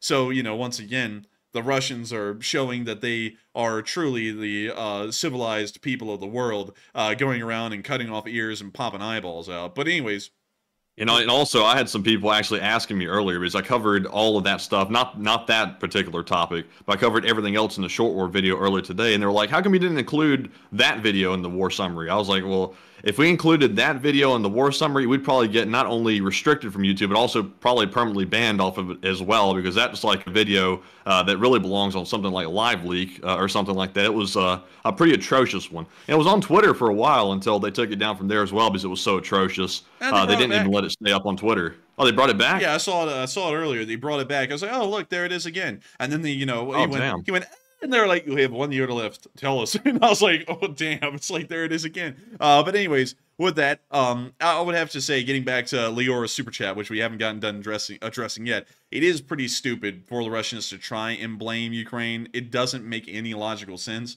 but they're still going to do it anyways because they have a war to try and further their aims in, and that is one of the best vehicles they've been given to have that chance. And so with that, thank you so much once again for support, Leora, Abigail, and once again helping this channel to keep on running. And of course, long live the LSA, and thank you for being here on LSA Day. With that, we are on to the next one. And the next one goes to The Planet is Dying, who puts in a $20 donation. And very dramatic as always, but thank you very much for that support. They said, "Happy Creation Day, Enforcer and Enforcer Matt, and you guys are great, and sending much love from New York City Oblast." And thank you so much for the support. The planet is dying. Oh! But thank you so much once again for helping this channel to keep on running, and thank you for saying such kind words. I love to know that you think we're great. We try our best. We're just people after all. We just do our thing. We're just chilling. But thank you so much for sending some love from the New York City Oblast, the biggest city in the United States of America. I think it's home to like 8 million people, and I think over 10 million people in the metropolitan area. It is the biggest city here, way bigger than even the state of Alabama, just the city of New York alone. But still, really cool. And I got to thank you so much once again for helping this channel to keep on running, being here with us for such a long time, and just making this thing a reality. You've actually helped out a lot over the length of this channel's history, The Planet is Dying, in helping us to keep this thing rolling. And you've been around, I think, for the first LSA Day, the second LSA Day, and now the third LSA Day that we're having tonight, on the second year of existence of the Lee Spring Army. And so, with that, thank you so much once again. I hope that does address that well. And of course, Slava Ukraini, and long live the Lee Spring Army. And with that, we are on to the next one. And our next one goes to Tim Swenson, who puts in a $20 donation and says, "Congrats on keeping LSA together for so long, even when it became too much at times, and it keeps saying screw you to the bots and the naysayers, and I've been around since way back and like daily, been broke." And thank you so much, Tim Swenson. I know you've been here for a long time, forever. I've seen your name a long time ago. I've continued to see it, and I see it tonight, right now. And I got to thank you so much for in appreciating how much we've tried to keep the LSA together. Other people have torn their communities to shreds over things that they've done, things that they've said. A lot of people out there have tried to weaponize their communities to try and target other ones and take them down. And the Lee Spring Army has largely risen above that and just continues to truck on along doing what we do. And it's actually incredible how cohesive this community really is, because when we look at many other ones out there, we've watched some of them just utterly collapse. I mean, I'm literally talking about just within the last, I think, week and a half, we watched one community of one channel literally just collapse inwards on itself and implode, and it's still currently doing that right now. And that's not really the first time that that's happened, but this is the biggest time that's happened for them. And the fact that the Lee Spring Army has been able to survive for 2 straight years now, It's truly a feat that we can't even really believe. I can't believe that the channel survived that long, and I can't believe that the community has survived that long intact in the original way it was formed. And I got to say thank you so much for enjoying the way we just run this thing as we are. We don't try and change for anyone. We don't try and do anything that we wouldn't do.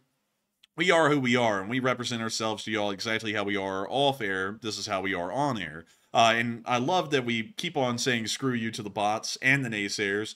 There's been plenty of bots that have come around, and there's been plenty, a load of naysayers that have tried to attack this channel and take it down. And even through that, and even through them sometimes looking like they nearly succeeded, this channel and its community was able to bounce back and just keep on trucking forward. And that's what is truly amazing about the Lee Spring Army, is that the belief that the Lee Spring Army will never die is what actually keeps it alive for all of this time, is that people truly believe that the Lee Spring Army will never die, and it never will as long as people have a belief that the LSA is strong and it's one of the best communities in the world that supports the Western cause and supports Ukraine. And so with that, thank you so much once again for the support. I hope that does address that well, Tim. And with that, we are on to the next one. And I saw Seb SK saying in the live chat, do you have any updates on the missile attacks / Poland? At your leisure, of course. I've been leisurely looking through the Twitter to see if I can find any more news about it, as well as my other sources, and it appears to be, at the moment, the consensus is the missiles may, and the word is may, have crossed through the border regions of Poland to get to another part of Ukraine. And the Polish F-16s were dispatched and scrambled to go up and make sure that those missiles did not accidentally veer off course and go further into Poland and end up hitting something. There doesn't appear to have been any weapons usage by those F-16s to shoot anything down, and also there appears to be no detonations inside of Poland. So for right now, it appears to have been just an airspace incursion, but even at that, that is still a big deal. But, you know, in the past, it's been sort of dealt with by ignoring it and sort of letting it have a pass. So it may be the same thing this time. We'll have to wait and see if there's an official response. And with that, I hope we were able to get that news update out to y'all fairly quickly and fairly concisely. Thank you, Matthew, for doing that. And with that, we are on to the next one. And our next super chat is going to go to Artbot, who's a longtime channel legend who puts in the 20 as well. And he says, happy B-Day, LSA Army and Enforcers, and proud to be entrenched since July of 2022. He's old guard. He says, supporting our Ukrainian people, and let's go, LSA forever.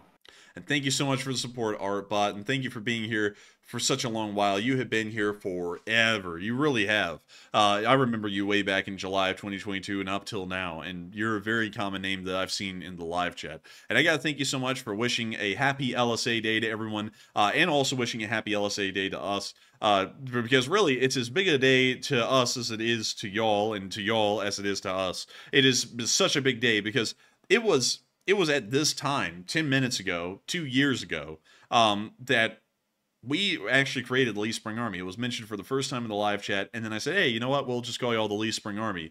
And this has existed since then. This community has stayed more cohesive than any other one. And when I say that, I mean literally any other one. Even the bigger ones that were much more popular, I guess, over a shorter amount of time at the beginning of the war here on the internet, to have even ended up fracturing and becoming a shadow or a shell of their former selves. They just don't really have the kind of presence they had before. But the Lee Spring Army is growing in its presence in the Ukraine war community and is only growing stronger and larger with each passing day.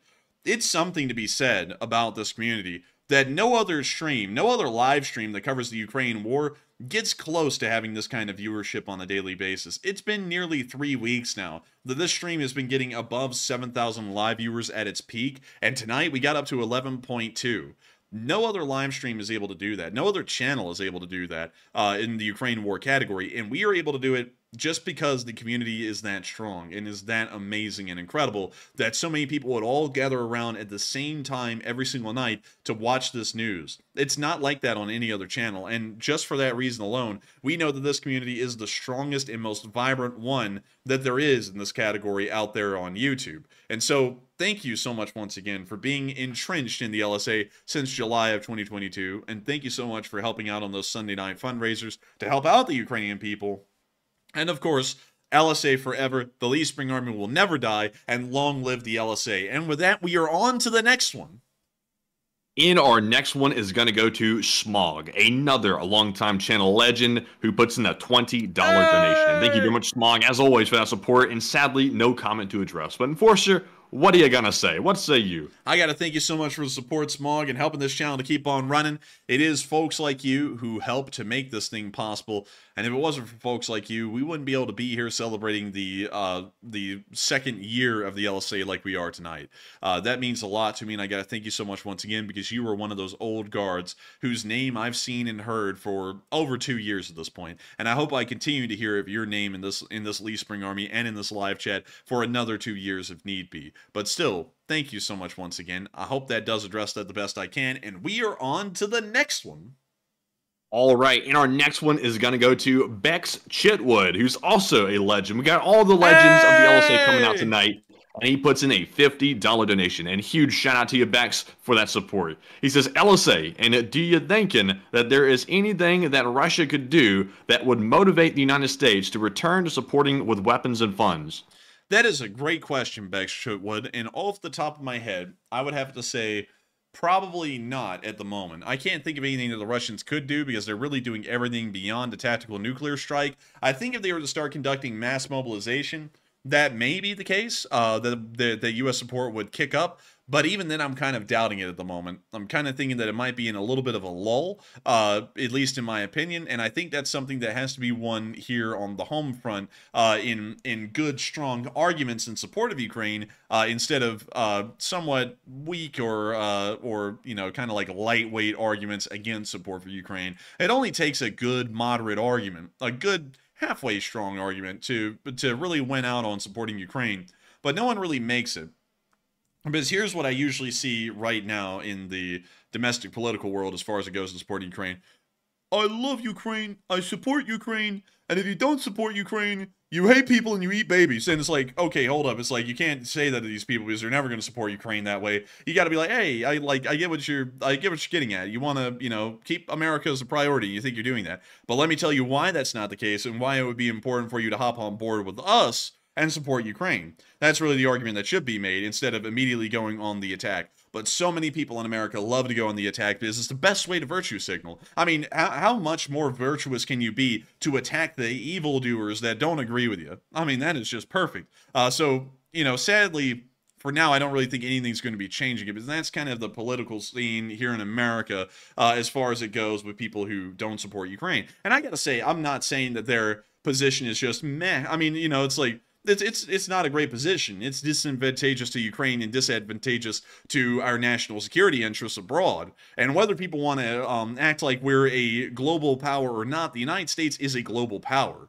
We have to act like one at all times. There's not a time where we can pretty much just cover our eyes with our hands and act like we don't see what's going on around the world to our own sphere of influence. This is our sphere of influence. This sphere that we've created in Europe is ours. The Europeans are, of course, all part of it, but if it wasn't for the United States' direct involvement after World War II and throughout the entirety of the Cold War and after the Cold War, NATO would not exist. Nothing would exist in Europe like we see today. This is all our business. And that's why I think that it's important for Americans to realize that supporting Ukraine is supporting our own interests. Think about everything that's happened since World War II that the United States has done. The United States has become the single most powerful economy and military in the world. We also have one of the highest qualities of standards of living around the world, for the most part, throughout all the prior decades. And on top of that, we are able, an American citizen is able to travel to the wealthiest countries in the world, really all of them, without any naysayers out there saying that they cannot. That cannot be said for the Chinese. That cannot be said for the Russians. That couldn't be said for the Soviet Union. There is so much that the United States has gotten out of being a global power. And there is so much more that the United States and all of our allies in Europe and around the world can continue to get out of us being a global power. Because it's not like America is just this imperial dominion over Europe, and Europe is nothing more than its lowly vassals. Europe has gotten so much out of this. I mean, it's a win-win for everyone involved in the West. The Europeans have gotten so much. They've gotten the largest military in the world as their ally. And not only that, the largest economy in the world is their ally. And on top of that, we also end up spending a good amount of money in Europe. A lot of tourists from the United States that travel abroad mostly end up traveling to Europe. And that is a massive economic boom for the Europeans. And not only that, our trade with Europe and the Europeans' trade with us has ended up creating a massive amount of profit and economic activity that would have never been seen before. This is why this alliance is so important. We can't just act like we can just X them out now and just pretend like we never had this. This is what we have. It's the best thing in the world. Nothing can top it. Not being friends with the Chinese, being friends with the Russians, that might as well be throwing away gold for turds. This is something that is worth supporting and worth defending, because if we continue to grow this sphere, the better off we are and the better off everyone else is in the long run. And so with that, I hope that does address that the best I can, Bex Chitwood. And thank you once again for the support and helping this channel to keep on running. And if y'all agree with me in the live chat on my statements there, make sure to put an LSA in the chat. But with that, we are on to the next one. All right. And also, Enforcer, we are getting so close. We're 80 subs away from hitting that 179 mark today. We might actually do it tonight. The stream has brought in a ton of new subscribers tonight, and a huge shout out to everyone who has subscribed tonight that's new to the channel, because we cover the news daily in our short war videos and also these streams as well. And hitting the like button and subscribing is a huge way to help the channel out, to help us get a larger reach out there to get the news out faster. So a huge shout out to everyone for that. But with that, we are moving on to our next one, which goes to, let's see here, goes to Panama Floyd, who puts in a $20 donation. And he says, the Poles remember what orcs are really like and know they haven't changed, and I'm sure they don't want to escalate, but they damn sure won't be happy. And to take one from the chat, please. And I'd agree with you completely. I thank you so much for the support. I thank you for throwing that in, because the Polish will never forget what the Russians really are. The Russians were brutal to the Poles throughout most of history. Even up until even hundreds of years ago, they were brutal to the Poles. It's something that the Polish will always remember, especially even in the modern day during the Katyn massacre after the invasion of Poland by the Germans and the Soviets. And not only that, the continued oppression of Polish people through the creation of the People's Republic of Poland, which would continue to try and put its boot down on the Polish people until finally the Polish people created solidarity, which ended up overcoming the Polish communist government and bringing forward the Polish Republic that we all know and love today, that actually represents the will and the interests of the Polish people. I gotta say, they surely won't be happy, and they surely will not sit idly by. On top of that, they are the largest land army and, well, really the largest armed force in Europe right now, so they actually have the ability to stand up and do something if they want to. But still, thank you so much once again for support, Panama Floyd. I hope that does address that well, and we will make sure to take one from the chat. And so what do we got, Matthew? All right, and this is a very good question from JC the Music Man. He says, why doesn't the border countries, such as Poland, simply shoot down the missiles that enter their airspace? And it blows my mind that they don't.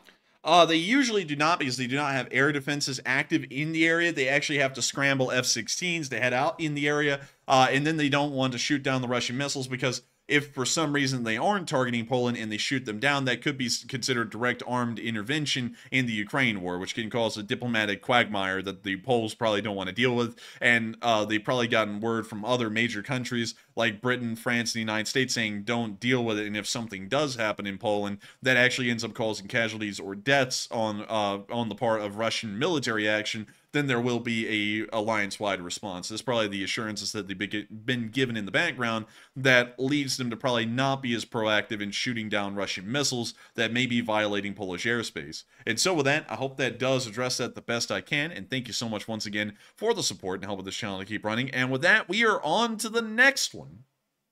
All right, and the next one is going to go to BJR, who puts in a $20 donation. And sadly, Junior, we cannot read off that super chat as it is political, but I want to thank you first off very much for your first ever support of the channel. And if you want, send me a replacement question or statement and we can circle back to it and address it. But sadly, we can't address the politics. But Enforcer, what say you? And I gotta thank you so much for the support, and I also have to back up Matthew there. Sadly, we cannot talk about political topics on this channel, sadly or positively. And that's something that we try and hold as seriously as possible here on this channel. The reason why is that this channel does not take a partisan side in politics, neither do we ever wish to. We wish to remain a neutral stance on the political side of things and just remain a pro-Ukrainian voice. I think that's the most important thing, and we've seen so many YouTube channels that have gone down the political path and have picked a partisan side, and it never ends well. They just end up dividing the Ukraine war community and then attacking the half that doesn't agree with them, which doesn't help to gain Ukrainian supporters. It only helps to benefit the loss of Ukraine supporters and the winning of the Russians in the end on the more so public opinion front. So we don't want to touch politics. I do thank you for the support, though. And if you do want to throw in a replacement comment, please feel more than free to do so. But thank you once again for support and helping to keep this channel possible. And with that, we are on to the next one. And our next one is going to go to Blue Flam 777 LSA once again. And this time he throws in another massive $50 donation. Huge shout out to Blue Flam for that support. He says, it's a skit actually. He says, Dad, I want to be in politics when I grow up. He says, are you insane? Have you completely lost your mind? Does your shoit bounce off the mirror?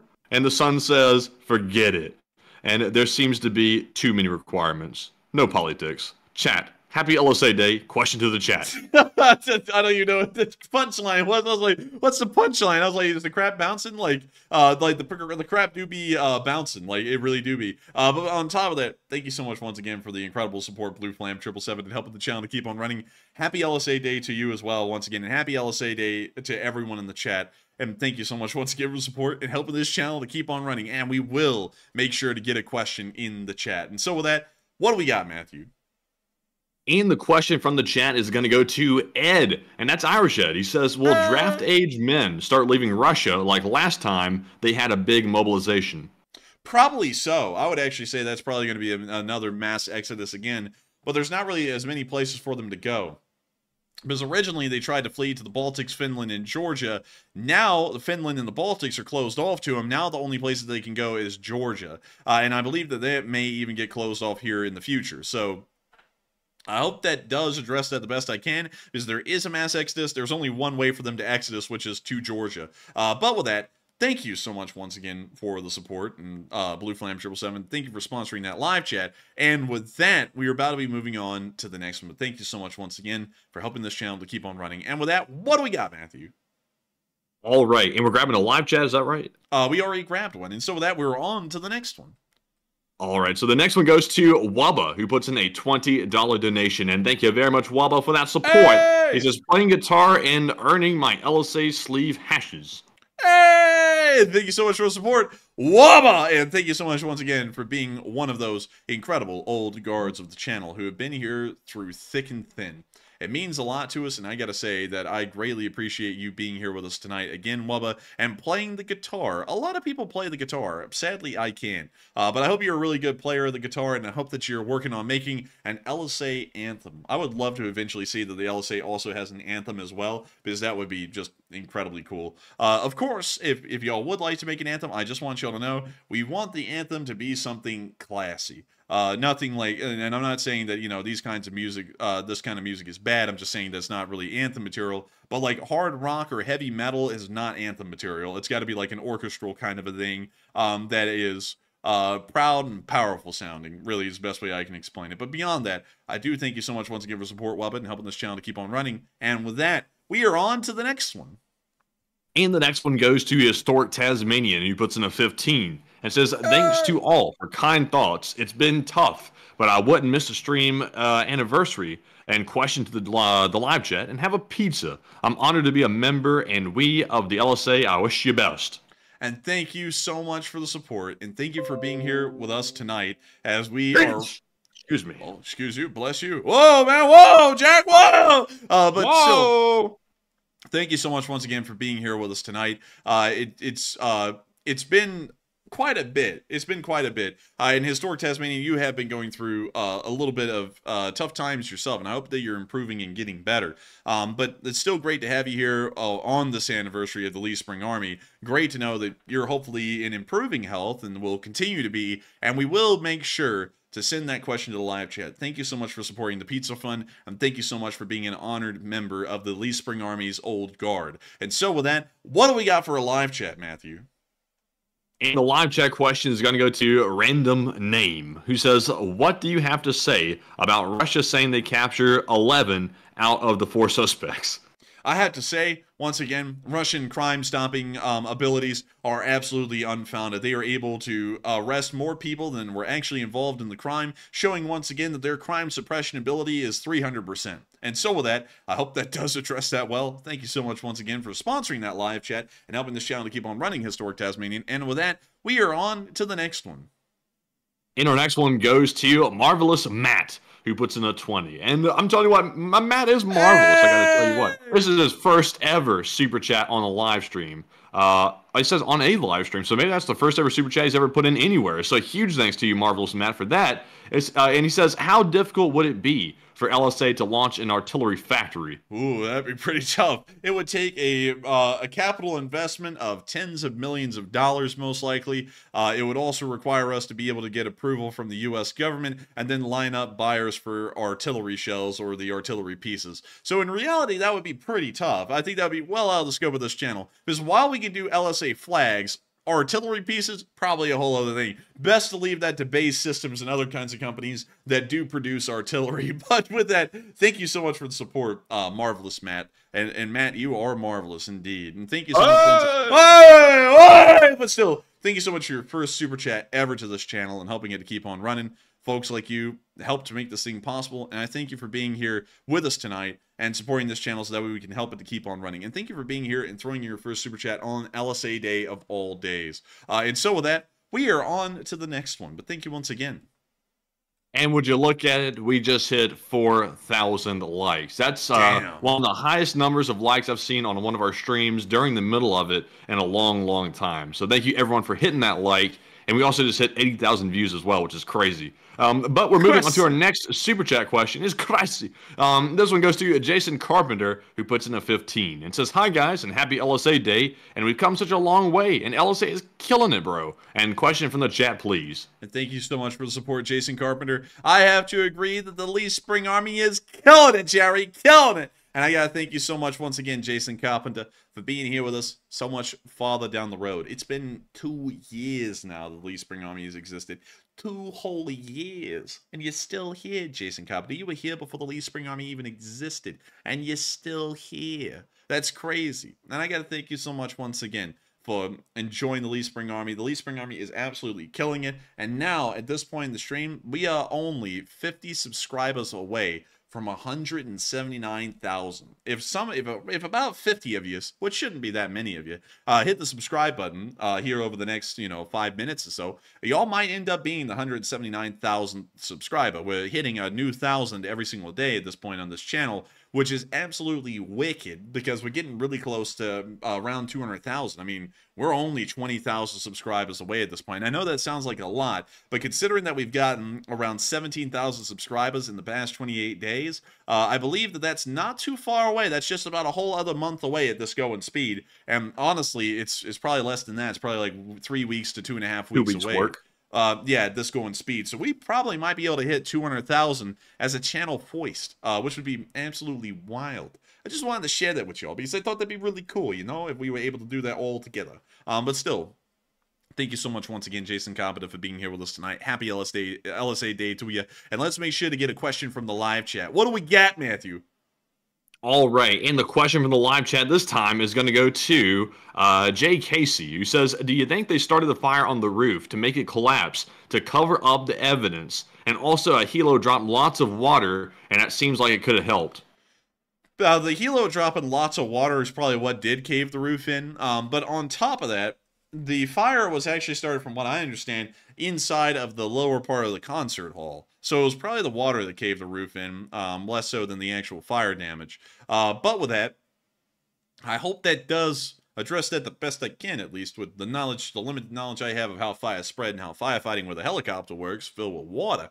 But still, thank you so much once again for sponsoring that live chat, Jason Carpenter, and helping this channel to keep on running. And with that, we're about to be moving on to the next one. Before we do, I got to be honest with y'all. I hate to say this because it is LSA Day, and of all days, this is probably one of the best ones to be live on air on right now. I got to tell y'all, I'm feeling a little lightheaded. Matthew can tell you that I've been dealing with a little bit of something throughout the day, and I've been talking about it. I don't know what it is. I just haven't been feeling that great. So I think I'm going to have to, unfortunately, start speeding up my answers to super chats and live chats so that we can maybe try and round the stream out, because I'm not feeling that hot right now. But with that, we are on to the next one. All right, and also real quick, to return to one super chat we had from BJBJR, who put in that 20, he put in a subsequent statement. He said, I apologize for the political statement. First time here, and you guys are the real deal. And what effect does the untimely demise of so many Russian brass have on the troops, other brass, and Duma's crowd? And thank you so much for the support. And it's perfectly fine. If it's your first time here, hey, that's A-okay.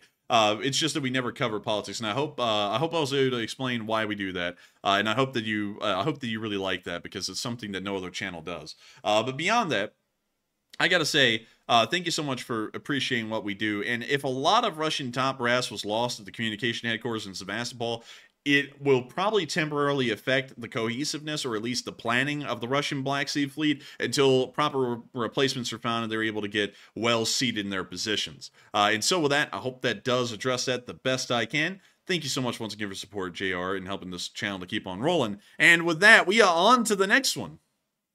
And the next one goes to Marion Deemer as well, who puts in a $20 donation. And thank you very much, Marion, for that. And she says, LSA Day, and it's so good to be back, and could only listen in the past 6 weeks, and you guys rock. Slava Ukraine. And welcome back, Marianne Deemer. It's great to have you back. Absolute legend of the LSA. Your name was here during those very early months of the war and has been here ever since then. It's wonderful to have you back. I hope you've been enjoying it back, and it's perfectly fine that you could only listen to the past 6 weeks. That's only the past month and a half. And so with that, thank you so much once again. You rock, Marianne Deemer, for being here with us for so long. And of course, Slava Ukraini, and happy LSA Day to you. And with that, we are on to the next one.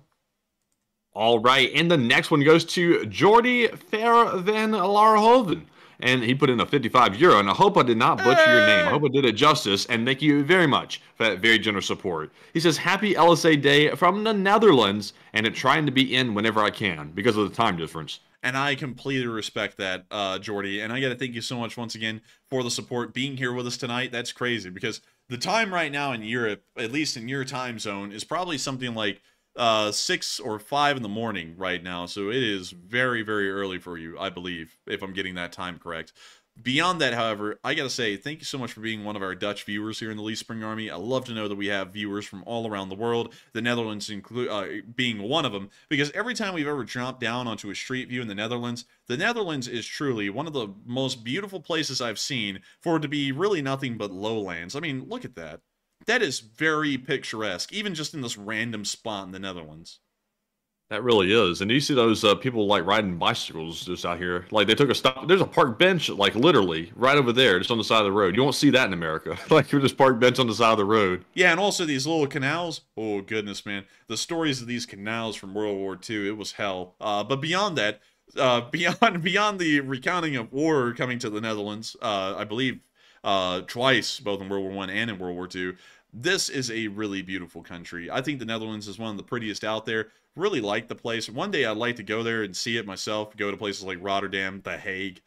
You know, The Hague has its own reputation. And also, what the hell is this? What is this? Is this like the giant, like, flower greenhouse? Let me check this. I want to see. These are those giant-ass greenhouses that they use for those flower companies, I believe, right here. That is nuts. They cover like an entire area south of The Hague. You know, I've heard some guy, can't remember his name right off the bat. It might come back to me here in just a second. But some other guy wanted to go to The Hague. I can't remember who it was. Geez, who was? Putin. That's who wants to go to The Hague. He wanted to take a trip there, express trip, first class on the military plane to The Hague. And hopefully someone could set that up for him one of these days, because that would be a very kind thing to do for Putin. Man, you know, if they get Putin to The Hague, they're going to catch him lacking. Oh, man. I might feel like crap, but I can still come up with them jokes, baby. But beyond that, thank you so much once again for the support, Jordy, and helping this channel to keep on running. And I thank you so much for being here with us tonight on LSA Day. And with that, we are on to the next one. And also to the Jonathan in the live chat, just a simple Jonathan, just the one word Jonathan. They're talking about somebody else that's a troll. So don't worry, they're not talking about you. It's someone else, and I haven't spotted them just yet, but I'm about to get them. But anyways, moving on to our next super chat, we have one from Just Chillin', who puts in a very generous $100 donation. And Just Chillin' is a channel legend, and thank you very much for that support. He says, just a quick thank you for what you guys do, and happy anniversary LSA, and grab a question from the chat, please. And thank you so much for the massive support, Just Chillin'. And thank you so much for enjoying what we do. I know you've had to enjoy what we do because you've been here for ever since like day 4, I believe. You've been here forever in my mind. I can't remember a time in the channel's history where you were not here. And so thank you so much once again for the support. And thank you so much for just throwing some kind words our way. And of course, happy LSA Day to you too. And we will make sure to grab a question from the live chat. But I gotta say once again, thank you for being an old guard of the Lee Spring Army and sticking with this channel through thick and thin. Sticking with this channel as we are about to pass 179,000 subscribers. We're less than 30 away right now. Nearly 20 of y'all have subscribed in between the last time we brought that up and now. So we may actually pass 179,000 while this stream is live. So, you know, if one of y'all do, let us know in the live chat. If you hit subscribe, be like, I'm the 179,000 subscriber, and I'll be very happy to see that. But still, thank you so much once again, Just Chillin'. And what do we got for a live chat, Matthew? And the live chat question is going to go to Geek Hippie, who says, when is Ukraine getting the ammo that they desperately need? I think they're supposed to be getting that within the next few weeks because the Czechs have gotten the money, they've purchased the ammunition, and I think currently they're in the process of shipping the ammunition to Ukraine. So it should be within the next few weeks that they get that vital ammunition that they so desperately need. And so with that, I hope that does address that live chat well. Thank you, Just Chillin', once again for the support and helping this channel be possible. And with that, we are on to the next one. All right, and our next one is going to go to Jack Ray, who puts in a 1337 and says, hey! LSA. And thank you so much for the support, Jack Ray, and helping this channel to keep on running, because so many folks like you, Jack Ray, helped to make this channel possible. And so with that, long live Lee Spring Army, and with that, we are on to the next one. And the next one goes to Tom Exman, who puts in a 10 and says, yes, marmot. We need to relax, and we didn't have the marmot last night. Oh, we did have the marmot last night, but we will whip it out again. So let's go get the marmot.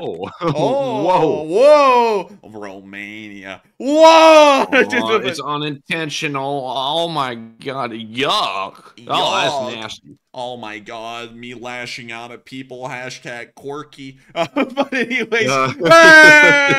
Hello there. Oh, hello there. It's the marmot. It's marmot time, baby. And of course, would I interest you in a plum, good sir? Would you like one of these grapes or one of these plums? We have them all for sale here. And also, if you know the special word, you can get rock.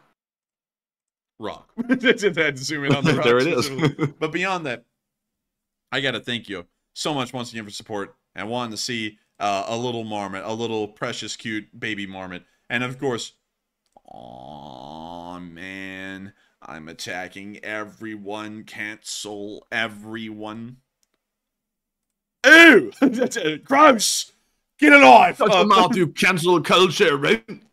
Yeah, rock! But beyond that, thank you so much once again for support and asking for the marmot, because everyone loves the marmot. Everyone absolutely loves it. Everyone needs a marmot. And of course, we can't forget, I gotta add this in, because this is a huge contribution by Conferelli himself. The marmot's name is actually Alan! Alan! That's the marmot's name. I had to throw that in just to make sure that we got that out. But with that, I hope that does address that quite well indeed. And with that, we're moving on to our next one, which is a $33 super chat from Hal Rose. And he said, Enforcer Matt, voice crack right there. What's the story about so many pantsiers turning into scrap metal on week 1?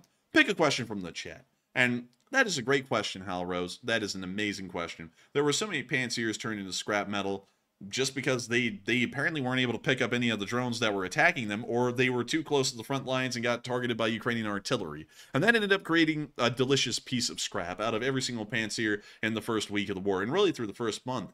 The Pantsir S1 air defense system is the reason why we actually have the Lee Spring Army, because it was the Lee Springs on the rear suspension of the Pantsir that I falsely stated were archaic, although Lee Springs are still a fairly common kind of suspension. And so with that, I hope that does address that well, and thank you so much once again for support and helping this channel to keep rolling, and we will make sure to pick a live chat question. So what do we got, Matthew?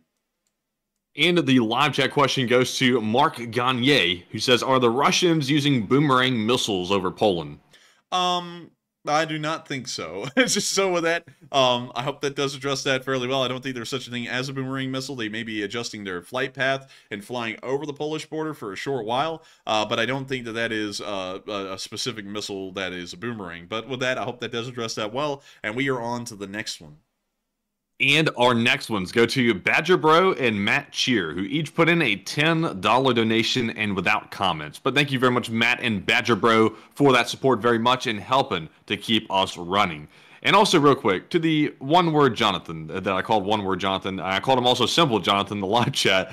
I meant that in the reference way. I didn't mean that in a bad way. I see he's taking it as a joke, so I'm glad you did. He's like, that could be taken wrong, but didn't mean it like that, so just make that perfectly clear. But moving on to our next super chat here, this one goes to Made in Canada 182, who also puts in a 10 and says, congrats on 178,000 subs, and at 200,000 coming soon. And I always wonder every day if the artillery crew in the intro/outro are still sending Ukraine freedom and love messages to Russia. And happy birthday, LSA. And thank you so much for the support, Made in Canada 182. And from what I understand, we do not have any updates on that particular artillery crew that fired off the LSA shell. We haven't had those for at least 8 months now, so I don't really know what they're up to, but hopefully it's good things. Beyond that, however, I got to thank you, Made in Canada 182, for being a long-time channel legend and helping this channel to keep on rolling. It is folks like you who helped to make it possible, and if it wasn't for someone like you, we wouldn't be able to be here right now. And so thank you so much once again. I hope that does address that well. And also, let's see. Let me make sure I covered everything. And also, happy LSA Day to you. And thank you for your 10 super chat to the channel in its entire history. And with that, we are on to the next one. And our next super chat goes to Stupid Asshole, who puts in a $10 donation and says, thanks, guys. And I hope that the psycho doesn't force a nuclear disaster. And thank you so much for the support, and I hope that he doesn't force a nuclear disaster as well. That would be a pretty tough deal for everyone to work with, everyone involved, even the countries that wouldn't be attacked, and hopefully that will not happen. And so with that, thank you for the support. I hope that does address that well, and we are on to the next one.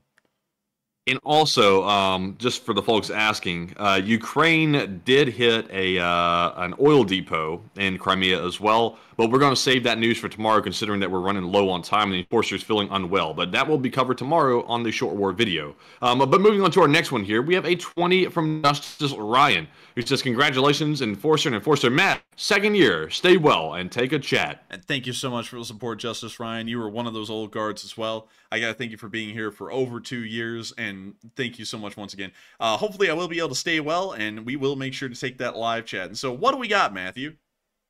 In the live chat goes to Brianna Joy, who says, how long do you think Ukraine has until the orcs move the Black Sea Fleet further south of Sochi? I think it's probably going to be about another half a year, because it doesn't look like the port facilities down the area of Obchinchiri are anywhere close to being ready. They are incredibly small, probably woefully under-equipped for the task at hand of pretty much running the Black Sea Fleet, so I have a feeling it'll probably be another 6 months to a year, most likely. And so with that, I hope that does answer that live chat well. Thank you so much once again for support, Justice Ryan, and helping this channel to be possible. And with that, we are on to the next one. And up next, big shout out to Quantum Fighter, who puts in a 10, along with Marc-Andre Brunet, also put in a 10 as well, and they did not leave comments. But thank you very much, Quantum Fighter and Mark, for that support very much. And of course, it helps keep the channel running. And moving on to our next one here, we have one from Maxim Malai, who puts in a 10. It says, happy LSA Day and week, and Slav Ukraine. And I just joined, so ignore if this question has already been answered. But in, oh goodness, Maxim, that is somewhat political, and sadly we cannot address it. But thank you very much for the support. And Enforcer, what say you? And I gotta thank you so much for the support, Maxim. Of course, we want to avoid things that are political as much as possible. And so I hope that does address why we can't address that well. But thank you so much once again for support and helping this channel to keep on running. And with that, we are on to the next one. And the next one goes to Anita, who doesn't go, but they put in a 10. And Anita said, I've been here since the start, still here, and will never leave in LSA. And thank you so much for being here with us still, Anita. That is incredible to know that you've been with us through thick and thin and continue to be here and will continue to stay here. It's incredible because, you know, just on a channel lore level, there's been so much that has gone on that could have ended up being the end of the Lee Spring Army and could have ended up being the end of the channel, but somehow we were able to persevere. We were able to persevere through 2 great schisms on our Discord servers. We were able to persevere through the YouTube war that happened in October of last year, and it looks like there was a smaller one that happened just about a week ago, and we were for some reason dragged into it, although we were doing nothing. And we ended up getting through that fine and getting another 1,000 subscribers that day, so those people can kiss it. But beyond that, we continue to just power on through and persevere day in and day out, week after week, month after month, year after year. No one can stop us. No one will ever stop us, and we'll keep on doing what we're doing. And I thank you so much, Anita, for being one of those people that makes the Lee Spring Army an immortal and mighty force on the internet. And so with that, thank you so much once again, and long live the LSA. And with that, we are on to the next one.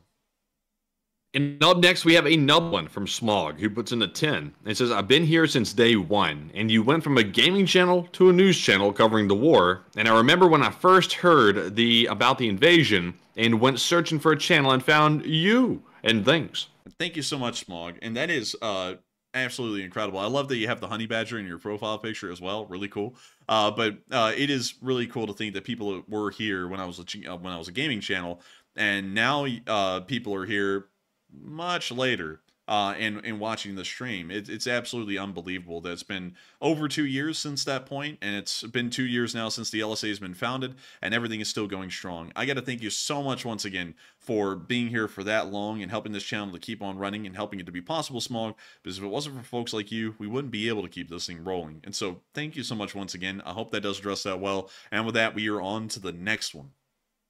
And the next one goes to DST is Artificial, who puts in a 10 and says, hey guys, and would it be possible for you to compile a list of the best X accounts that you follow, which is formerly Twitter, and I just got my account back after being suspended for anti-Putin rhetoric, and I want to follow good accounts. And at DST, if you want a good starter list, go to our page at It's the Enforcer on Twitter and go click on our following tab. And I'm following about 92 accounts over there on Twitter, which are pretty credible and good accounts.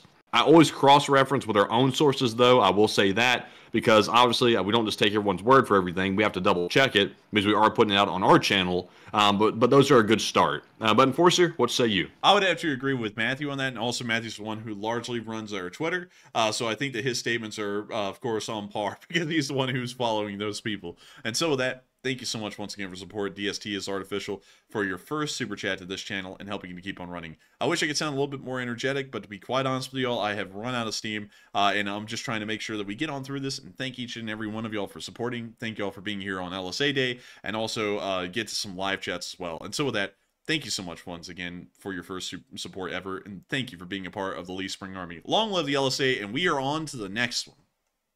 And the next one goes to Big Snack 100. Who puts in a 5 and says, Marmot, we want Marmot. He said, Putin fears the Marmots. Marmots assemble. Marmot gang. Marmot squad. Marmot. And thank you so much for the support, Big Squad 100. I think we did a Marmot just about 5 to 7 minutes ago, and I would do another one if it wasn't for me feeling like this bad. Like, I don't know what it is, but I feel like there's, like, absolutely no, like pressure inside of my body right now. So, thank you so much for the support and helping this channel to keep on running. And I hope that the Marmot earlier was good. So with that, thank you so much once again. I hope that does address that well. And with that, we are on to the next one. And Heather Fitzgibbon LSA puts in a 5 and says, "Marmot time, please, sir. A juicy plum." Goodness, man, another marmot request. Well, I hate to say this, but we did do a marmot just a little bit earlier, and I hope that that marmot was the one that can suffice. But still, thank you so much once again for the support. Heather Fitzgibbon, you've been here forever, and thank you once again for being an old guard and helping this channel to keep on running, and thank you for having LSA in your name. And so with that, we are on to the next one, and thank you so much once again. And the next one goes to ASV, who puts in a $20 donation. And no comment on this one, but ASV, you have supported the channel before. I do remember that. And thank you very much for supporting us once again and helping to keep us running. And we do greatly appreciate it very much. And I think the Enforcer has something to say as well. And I got to thank you so much for the support, ASV. You didn't throw in a comment, but the support does mean a lot in helping this thing to keep on running. And I got to thank you so much for that. And so with that, I hope that does address that well. And we are on to the next one. And this one goes to Carrie Ann Corzo, who puts in a 5 and says, "Nick and I send our gratitude for all you guys do. And who was the first person to say Elise Spring Army?" I thank you so much for the support, Carrie Ann. I thank you both, you and Nick, still thinking for y'all's enjoyment and support of the channel. And to answer that question, sadly, I do not know it off the top of my head, but we actually had it documented off air, I think in the Discord DMs. I would go through them, but I don't want to show things that might be sensitive for some folks that they've been sending. But with that, thank you so much for the support, Carrie Ann, and I think that some of our LSA historiographers, like Mestiza, might actually have the answer to that question, or Confarelli for that matter, because I think Confarelli was the one who did send that to me. But still, thank you so much once again. I hope that does address that well. And with that, we are on to the next one. And the next one goes to Tom Charles, who puts in a 5 and says, "Happy LSA Day, everyone, and please take one from the chat." And thank you so much for being here on LSA Day. Happy LSA Day to you. And we will make sure to take one from the live chat, Tom Charles. And so with that, what do we got? All right, and this one goes to Avari Mendebratis, who says, "Have you seen the first POV video allegedly from the attackers in Moscow themselves?" I have not seen that video. I will be looking around for it, though. I've seen almost all of the third-person videos, but not the first-person POV video from the gunman. And so with that, I hope that does address that live chat the best I can. Thank you so much once again for support and sponsoring that, I believe, Tom Charles. And with that, we are on to the next one. And up next, a big shout-out to Tuxedo Panther, Catherine F., Keymaster, and Jenna, last name Tolls, who each put in a $5 donation without a comment. But of course, thank y'all all very much, all 4 of y'all, for that support and helping to keep us running. And up next, we have a super chat from Covert Design, who puts in a 5 and says, "I just started watching you guys," and also welcome Covert Design to the LSA. He says, it feels like well done war reporting by the cast of Mystery Science Theater 3000. And I actually don't know what that is. I've never heard of that before, but I think that's a good compliment. So thank you very much. I think that's a pretty high compliment. I got to thank you so much for the support, Covert Design, and thank you so much for just starting to watch. And we try our best. Thank you so much for appreciating it. And if you subscribe, you will be able to hear about us covering this news, which is 6 days a week here in live stream form every single day but Monday. And we also put out short war video summaries, which are about 15 to 20 minutes long, pretty much every single day of the week, 7 days a week when possible. But still, thank you so much once again. Welcome to the Elise Spring Army, and I hope you're here to stay. And so with that, we are on to the next one. And also a quick correction real quick. Catherine F. put in a 10, but I wrote it down as 5 for some reason. I don't know why. But Catherine, sorry about that. And also, thank you very much for the $10 super chat, and we greatly appreciate that very much. And our next one here goes to GTI 78007, and who puts in a 5. And a GTI, that's a very nice Volkswagen, very nice car. They said, "Nice work, Ukraine," and puts in the Ukraine flag, and they said, "Kitos." And thank you so much for the support and helping this channel keep on running. Thank you for being one of our rare Japanese viewers. It's really cool to know that you're from the state of Japan. Thank you so much once again for being here with us at this time of day, all the way over in Japan on the other side of the world. And thank you once again for just being a supporter of the channel and supporting the channel for the first time ever. I hope I was able to address that well. And with that, we are on to the next one. And the next one goes to Paige Malone, who puts in a 5 and says he can't stand that they are still fighting in Ukraine. And I think he's being defeated and with his ego. And I would agree with that completely, Paige Malone.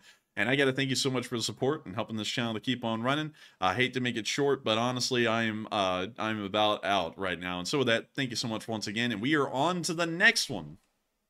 And our next one goes to Barry Woodward, who puts in a 5 and says, please thank the 10,000 plus viewers for joining the LSA tonight and invite them to join us tomorrow for a fantastic fundraiser and Slava LSA. And y'all be sure to join us tomorrow, by the way, because every single Sunday, if you're new here, we run a fundraiser for a Ukrainian charity to help out Ukraine every single Sunday. And typically, we average somewhere in the neighborhood of about $5,000 raised for a charity every single Sunday. And the total is up to at least $1.3 million in total raised since the beginning of the channel till now. So a lot of good fundraising on that. And Enforcer, what say you? And I would agree. I got to thank you so much, Barry Woodward, for the support.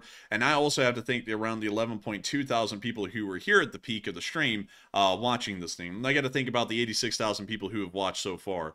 Absolutely incredible stuff. We thank every single one of y'all, and we appreciate y'all greatly. And if y'all do want to join us tomorrow, because tomorrow will be a Sunday fundraiser night. We'll be running a fundraiser for a nonprofit that is helping out in Ukraine, which does massive amounts of help on the humanitarian side of taking care of Ukrainian civilians. And so with that, thank you so much once again. Slava Ukraini, and long live the Leaf Spring Army. And with that, we are on to the next one.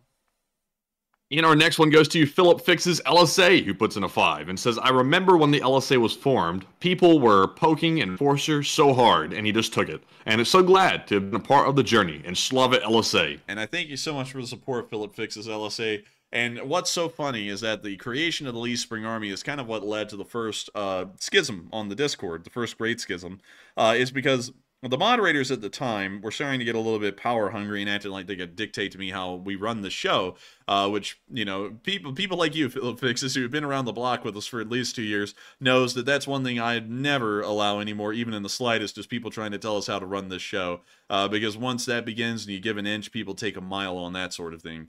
But they absolutely hated that Matthew and me were starting to lean into the whole LSA side of things, and I told those people to stuff it. I said, we're doing it, we want to do it, and that's what we're going with. Now those people are nowhere. I don't even know where the hell they are anymore, but they're they failing. fell off the face of the earth, man. Like, yeah. they tried to start a new YouTube channel after they turned on us. That lasted, I think, a week, and then they disappeared off the face of the earth, and I've never seen any of them ever again. Yeah, never saw them again, ever. So all those people fell off the face of the earth, thank God, because they were way too full of themselves. And so we're still here and doing our thing, and the LSA is stronger than ever before. And I got to say that that was an amazing thing for us to have leaned into, because it really gave this community a sense of belonging to a specific thing. And so with that, I hope that does address that well. Thank you so much once again for support and helping us to keep this thing running. And with that, we are on to the next one. And also, we are just 3 subscribers away from 179,000. We are so close. We're going to hit that in probably next 5 minutes or so. So if you haven't subscribed, go ahead and do it. You could be our 179,000th subscriber. But with that, we're moving on to our next super chat, which goes to James Dunn, who puts in a 5 and says, here to Tello years, and I be here or the next 2 if needed. And I thank you so much for the support, and I thank you for having been here with us for so long, and I hope that you really are here with us for the next 2 years, if that's the unfortunate reality of this war. But thank you so much once again, James Dunn, for being one of those old guards and being here with us still, and helping this channel to keep on running. And with that, we are on to the next one. And the next one goes to Agent B7, who puts in a 5, and says, just as I predicted, Wagner showed everyone that if they plan to do something in Russia, no one will stop them, and here we go. And I agree with you completely on that, Agent B7. Wagner did show everyone, if you plan to do something in Russia, no one's really going to stop you until you're done. And so with that, thank you so much once again for support, and here we go. But thank you once again, and we are on to the next one. And we just hit 179,000 subscribers.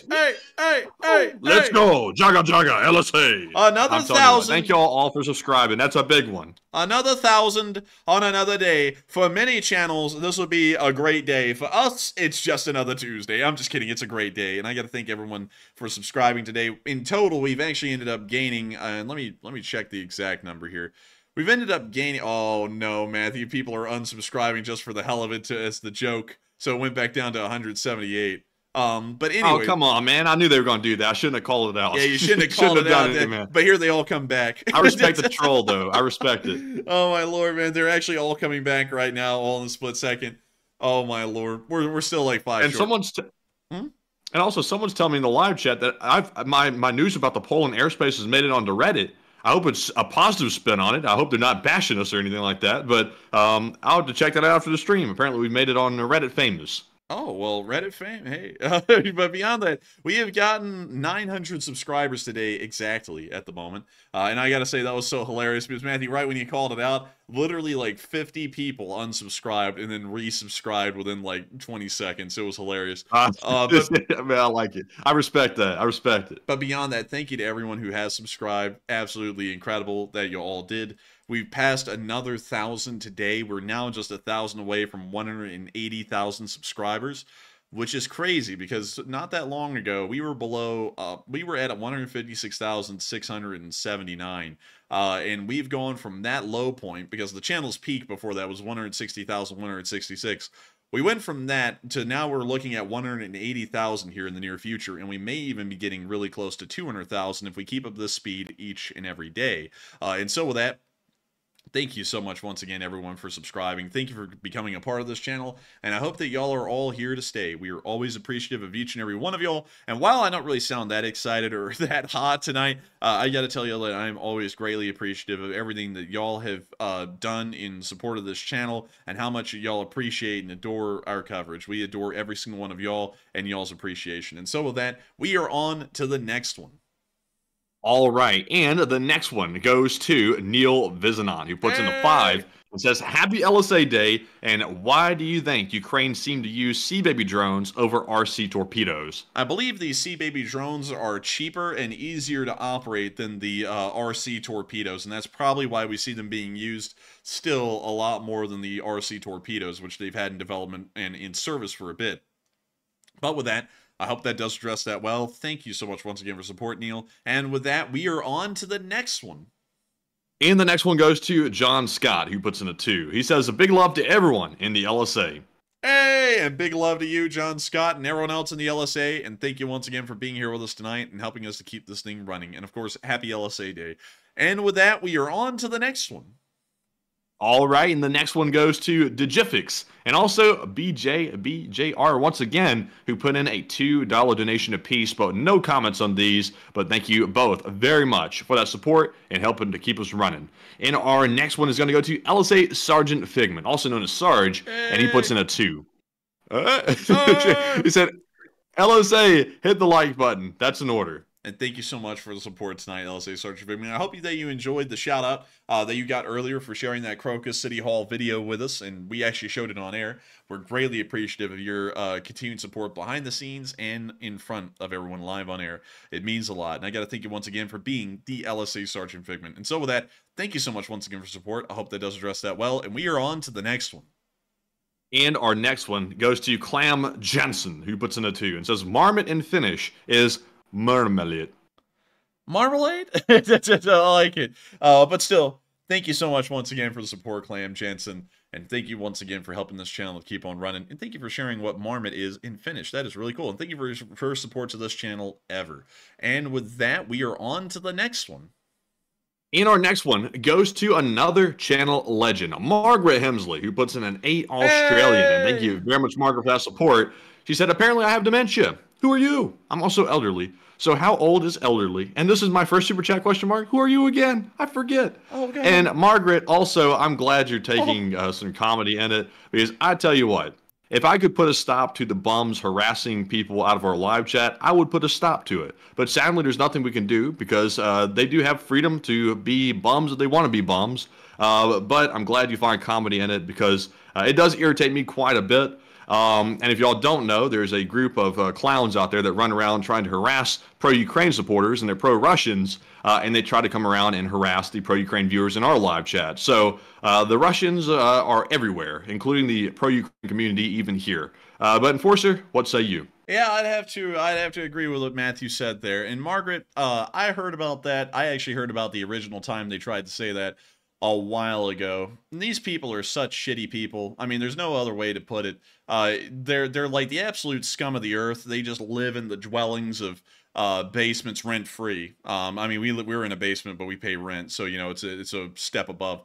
But these people just live in a basement rent free and are just constantly harassing people. And I remember a long time ago, I saw that they said, Margaret Hemsley, they're taking advantage. The enforcers, the sick enforcers are taking advantage of Margaret Hemsley. And it's like, how? It's like, and they came up with this whole weird, whack conspiracy theory that you have dementia and that you're an elderly woman and everything. And I'm like, that's just, it's so stupid, the amount of lies that they'll tack onto something. I mean, you're clear proof of the lies that they make on everything to try and make us look like evil people. And on top of that, now they've actually moved on to trying to, I think, directly harass you on Twitter from what I've seen. And it's just a stupid group of people. I'm glad that you do take it well, because it always just blows me away how pathetic and how bummy people really can get out there on the internet. And it really does show you that sometimes, while the internet has some of the most amazing people out there, like it does in the LSA, like you, Margaret Hemsley, there are also some of the worst and scummiest people out there, which all usually revolve around the hot dog man.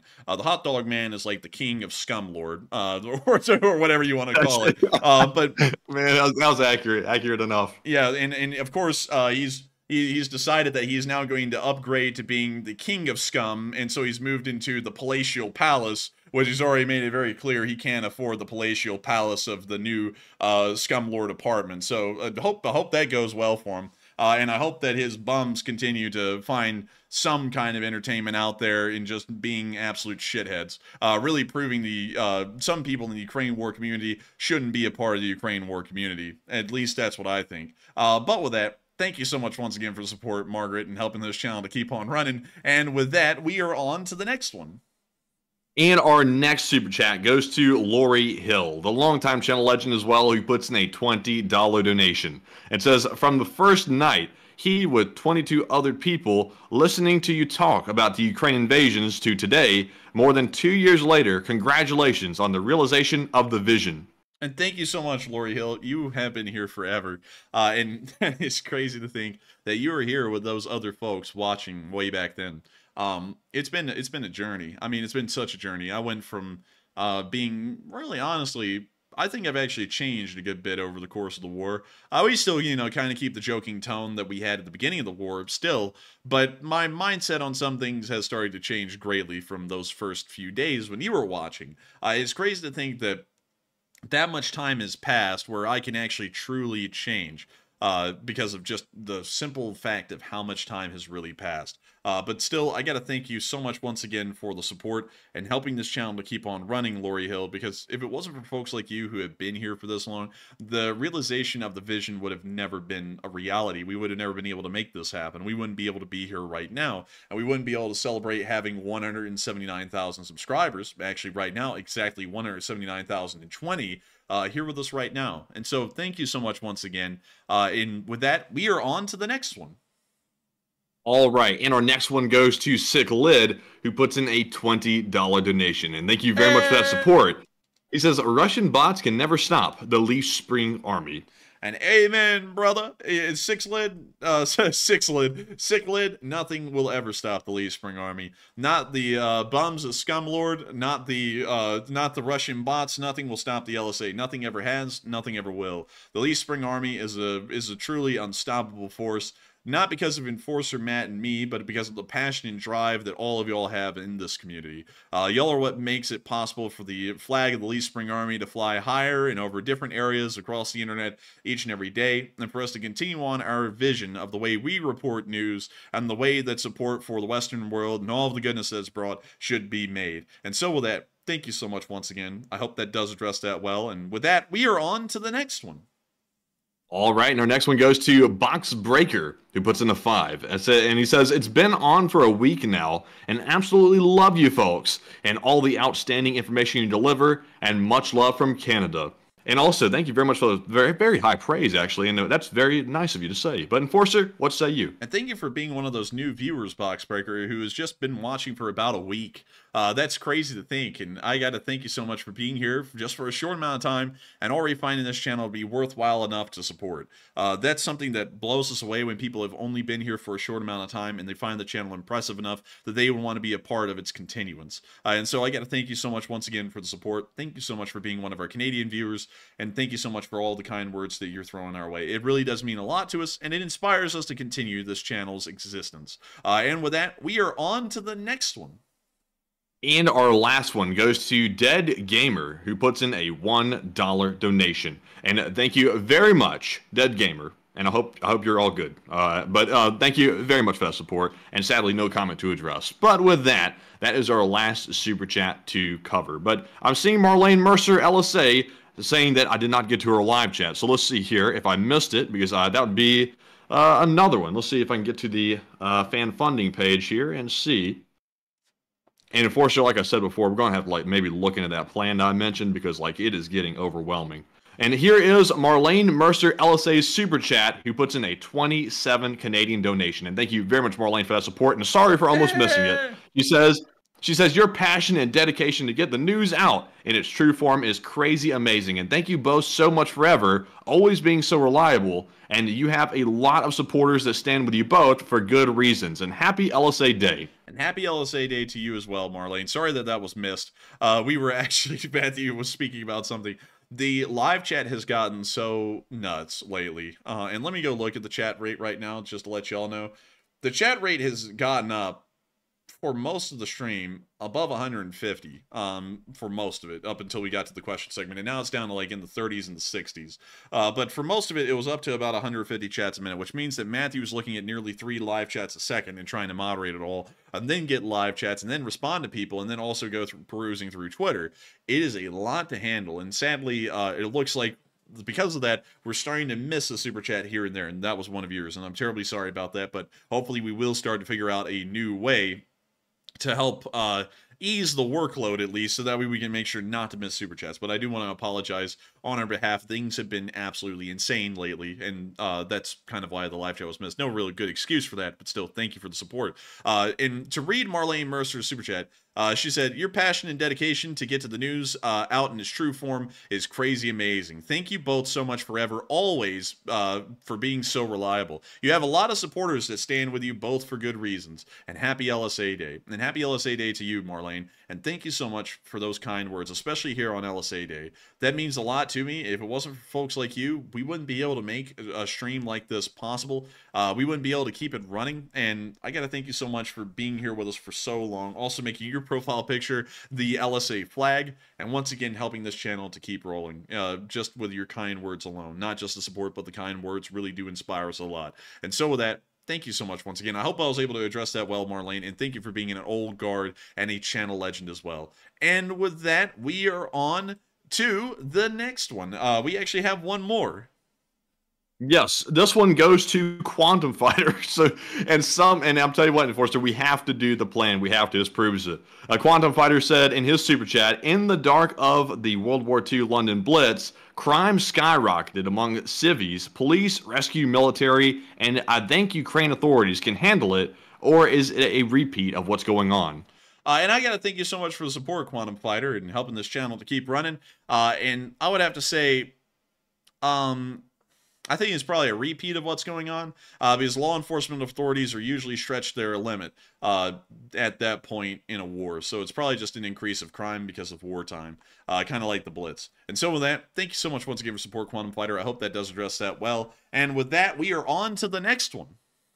And shout out to TechPhone. TechPhone put in a 15 without a comment. But thank you very much, TechPhone, for that support, and we appreciate it very much. And with that, that is actually our last super chat to address. If I've missed anyone else's super chat, shout at me very loudly in the live chat, because we're not going to miss it. We're going to address it before we get off the stream tonight. And tonight, we've had a total of Looks like the spreadsheet is beyond the limit, so it is a lot of questions tonight. So with that, moving on to our Morse code decoders of the stream, we had Cliff Simonson, Mark Hodges, Earl Bernew, Paul Schultz, Kevin J, Rumpelstiltskin, David Millsaps, and Toxic Bananas. They said, Enforcer, LSA Signal Corps report is, let's see here, the second year that the LSA has existed on the internet. Long live the LSA will never die. And ding, ding, ding, ding, ding, ding, ding, ding. Shh. That's the sound of money, and y'all got that dead on the nail. That is the jackpot. Y'all got the message correct. It has been 2 years of the Leaf Spring Army, and the Leaf Spring Army will truly never die. And so with that, thank you so much once again to all of y'all for deciphering that Morse code message. I hope that does address that quite well. And with that, it's time for us to move on into the live chats. Due to me not feeling that hot tonight and continuously getting worse as the stream keeps going, we're only going to be answering 3 live chats, and then we're going to be rounding out tonight's stream. And so with that, we are on to the third to last question of the night. And we have one from Ashley Klein, who says, do we know, is Russia ever made any of their FOAB, father of all bombs, and the bomb that they made to one-up our Moab? I think they have some of them. I don't think they've ever been used. They're just kind of around for propaganda reasons to say that they have a bigger one than the Moab, from what I believe. And so with that, I hope that does address that well, at least off the top of my head. And we are on to the second to last question of the night. And this one goes to THX, who says, to your knowledge, have the Russians held back any special, highly trained units from the Ukrainian fight to protect Moscow? From what we know, that may not be the case. We actually don't know about specific Russian troop deployments around the area of Moscow to be able to confirm nor deny that, but we understand that the Moscow garrison is heavily stripped of manpower, because during the Wagner coup, it appeared that there was no defensive forces that would be able to stop Moscow from being overtaken by the Wagner. And so with that, I hope that does address that well, at least off the knowledge we have in the past. And with that, we are on to the final question of the night. And so, who is the lucky last person who threw in the lucky last question of the night? All right, and that viewer is Melody Francis, who says, do you think the world will give more weapons if Russia does a massive attack, like blow up the nuclear plant in Zaporizhia, and it could be a trap for Putin if he's stupid enough to fall in? Can you reread that one again? It says, do you think the world will give more weapons if Russia does a massive attack, like blow up the nuclear power plant in Zaporizhia, and it could be a trap for Putin if he's stupid enough to fall in? I think the world would step in with armed intervention if you tried to do something to the Zaporizhia nuclear power plant, like blow it up and create a forced meltdown. I think that would not only provide more weapons to Ukraine, that would also probably get the West directly involved in the conflict. So with that, I hope that does address that well. And thank you so much once again for asking the final question of the night. And with that, this stream is finally rounding out to an end. I said, as I said a little bit earlier on, we were going to try and make it a little bit shorter because I wasn't feeling that hot, but somehow it still ended up being a 3-hour and 10-minute long stream, which is very close to being the normal length these days.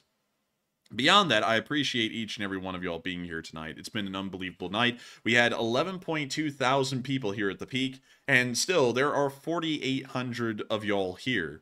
Right now, 4,800 live viewers is usually the highest that many other Ukraine war streams can get to on other YouTube channels, and somehow this is the lowest point on the live stream since we started 3 hours and 10 minutes ago. I got to thank each and every one of y'all so much once again for watching. We appreciate each and every one of y'all being here.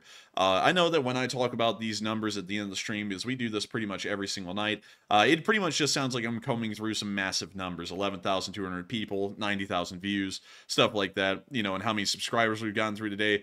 But I know one thing is that behind every single number, there are viewers that are there. People who are actually watching this channel. People like Butchie777, Heather Fitzgibbon LSA, Hardwater Channel, Linton Adams, Melody Francis, Quantum Fighter, Nova, Epic Trains Canada, Chronically Alien, Edgiboa Nova, I believe, Value Radar, Bobby Levesque, Linton Adams, Brianna Joy, so many of y'all, so many names that we've seen here for so long, just to name a small handful of y'all. And I know that each and every one of those numbers is one of you folks right there. We greatly appreciate each and every one of y'all, and I am massively humbled by the fact that y'all find this to be a stream worth watching and a channel to continue to tune into every single day to watch this news and to, of course, share in the moment with everyone else that history is being made one way or another. Y'all are watching history unfold each and every single day. It's a massive thing to me. It's a massive thing to Matthew as well. And if you did enjoy tonight and you're brand new to this channel, please consider subscribing. You don't have to. You could just end up watching and not subscribe. But if you do and you hit the bell button, you'll be notified of when these streams and when our videos come out. We have videos come out pretty much every single day at this point, 7 days a week, that are 15 to 20 minutes long, covering the major bits of news of the war. And then every single night at 10 p.m. Eastern time, these live streams come out that are covering the past 24 hours of the news of the war in Ukraine. Every single thing that we were able to gather up off the internet, we put here on the stream and we talk about it, just like we did tonight. And then we get to talk to you all after the news is over through the super chats and live chats, and really get to reflect on the day with all of y'all, or just talk with y'all like we did again tonight. It means a great deal to me to get to do that, and I hope that y'all join us all and continue to be here with us well on into the future until Ukraine eventually wins this war. I'd also like to give a huge shout out to Clam Jansen, who just threw in a $10 Canadian super chat and he said, I appreciate the 2 years of work from you. And I thank you so much, Clam Jansen. I appreciate the nearly 2 years that you've been with us, I believe. That is incredible, and I thank you so much once again for the massive support. And so with that, it is time for us to end. Good night, good luck, stay safe, take care, Slava Ukraini, and long live the Lee's Spring Army. The Lee's Spring Army will never die. And good night, folks, and thank you for joining us all on LSA Day today and covering the huge events that took place today. And of course, be sure to join us tomorrow for our short war summary, where we'll cover all the major events happening throughout the night and tomorrow morning. And with that, thank you all. Slava Ukraine, Herom Slava, and good night. Get some rest.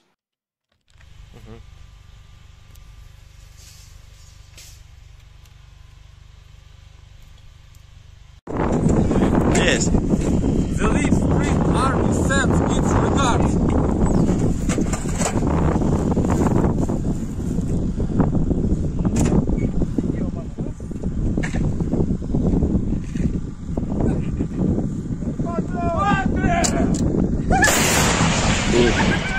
Русский военный корабль. Предлагаю сложить оружие и сдаться. Русский военный корабль, иди нахуй.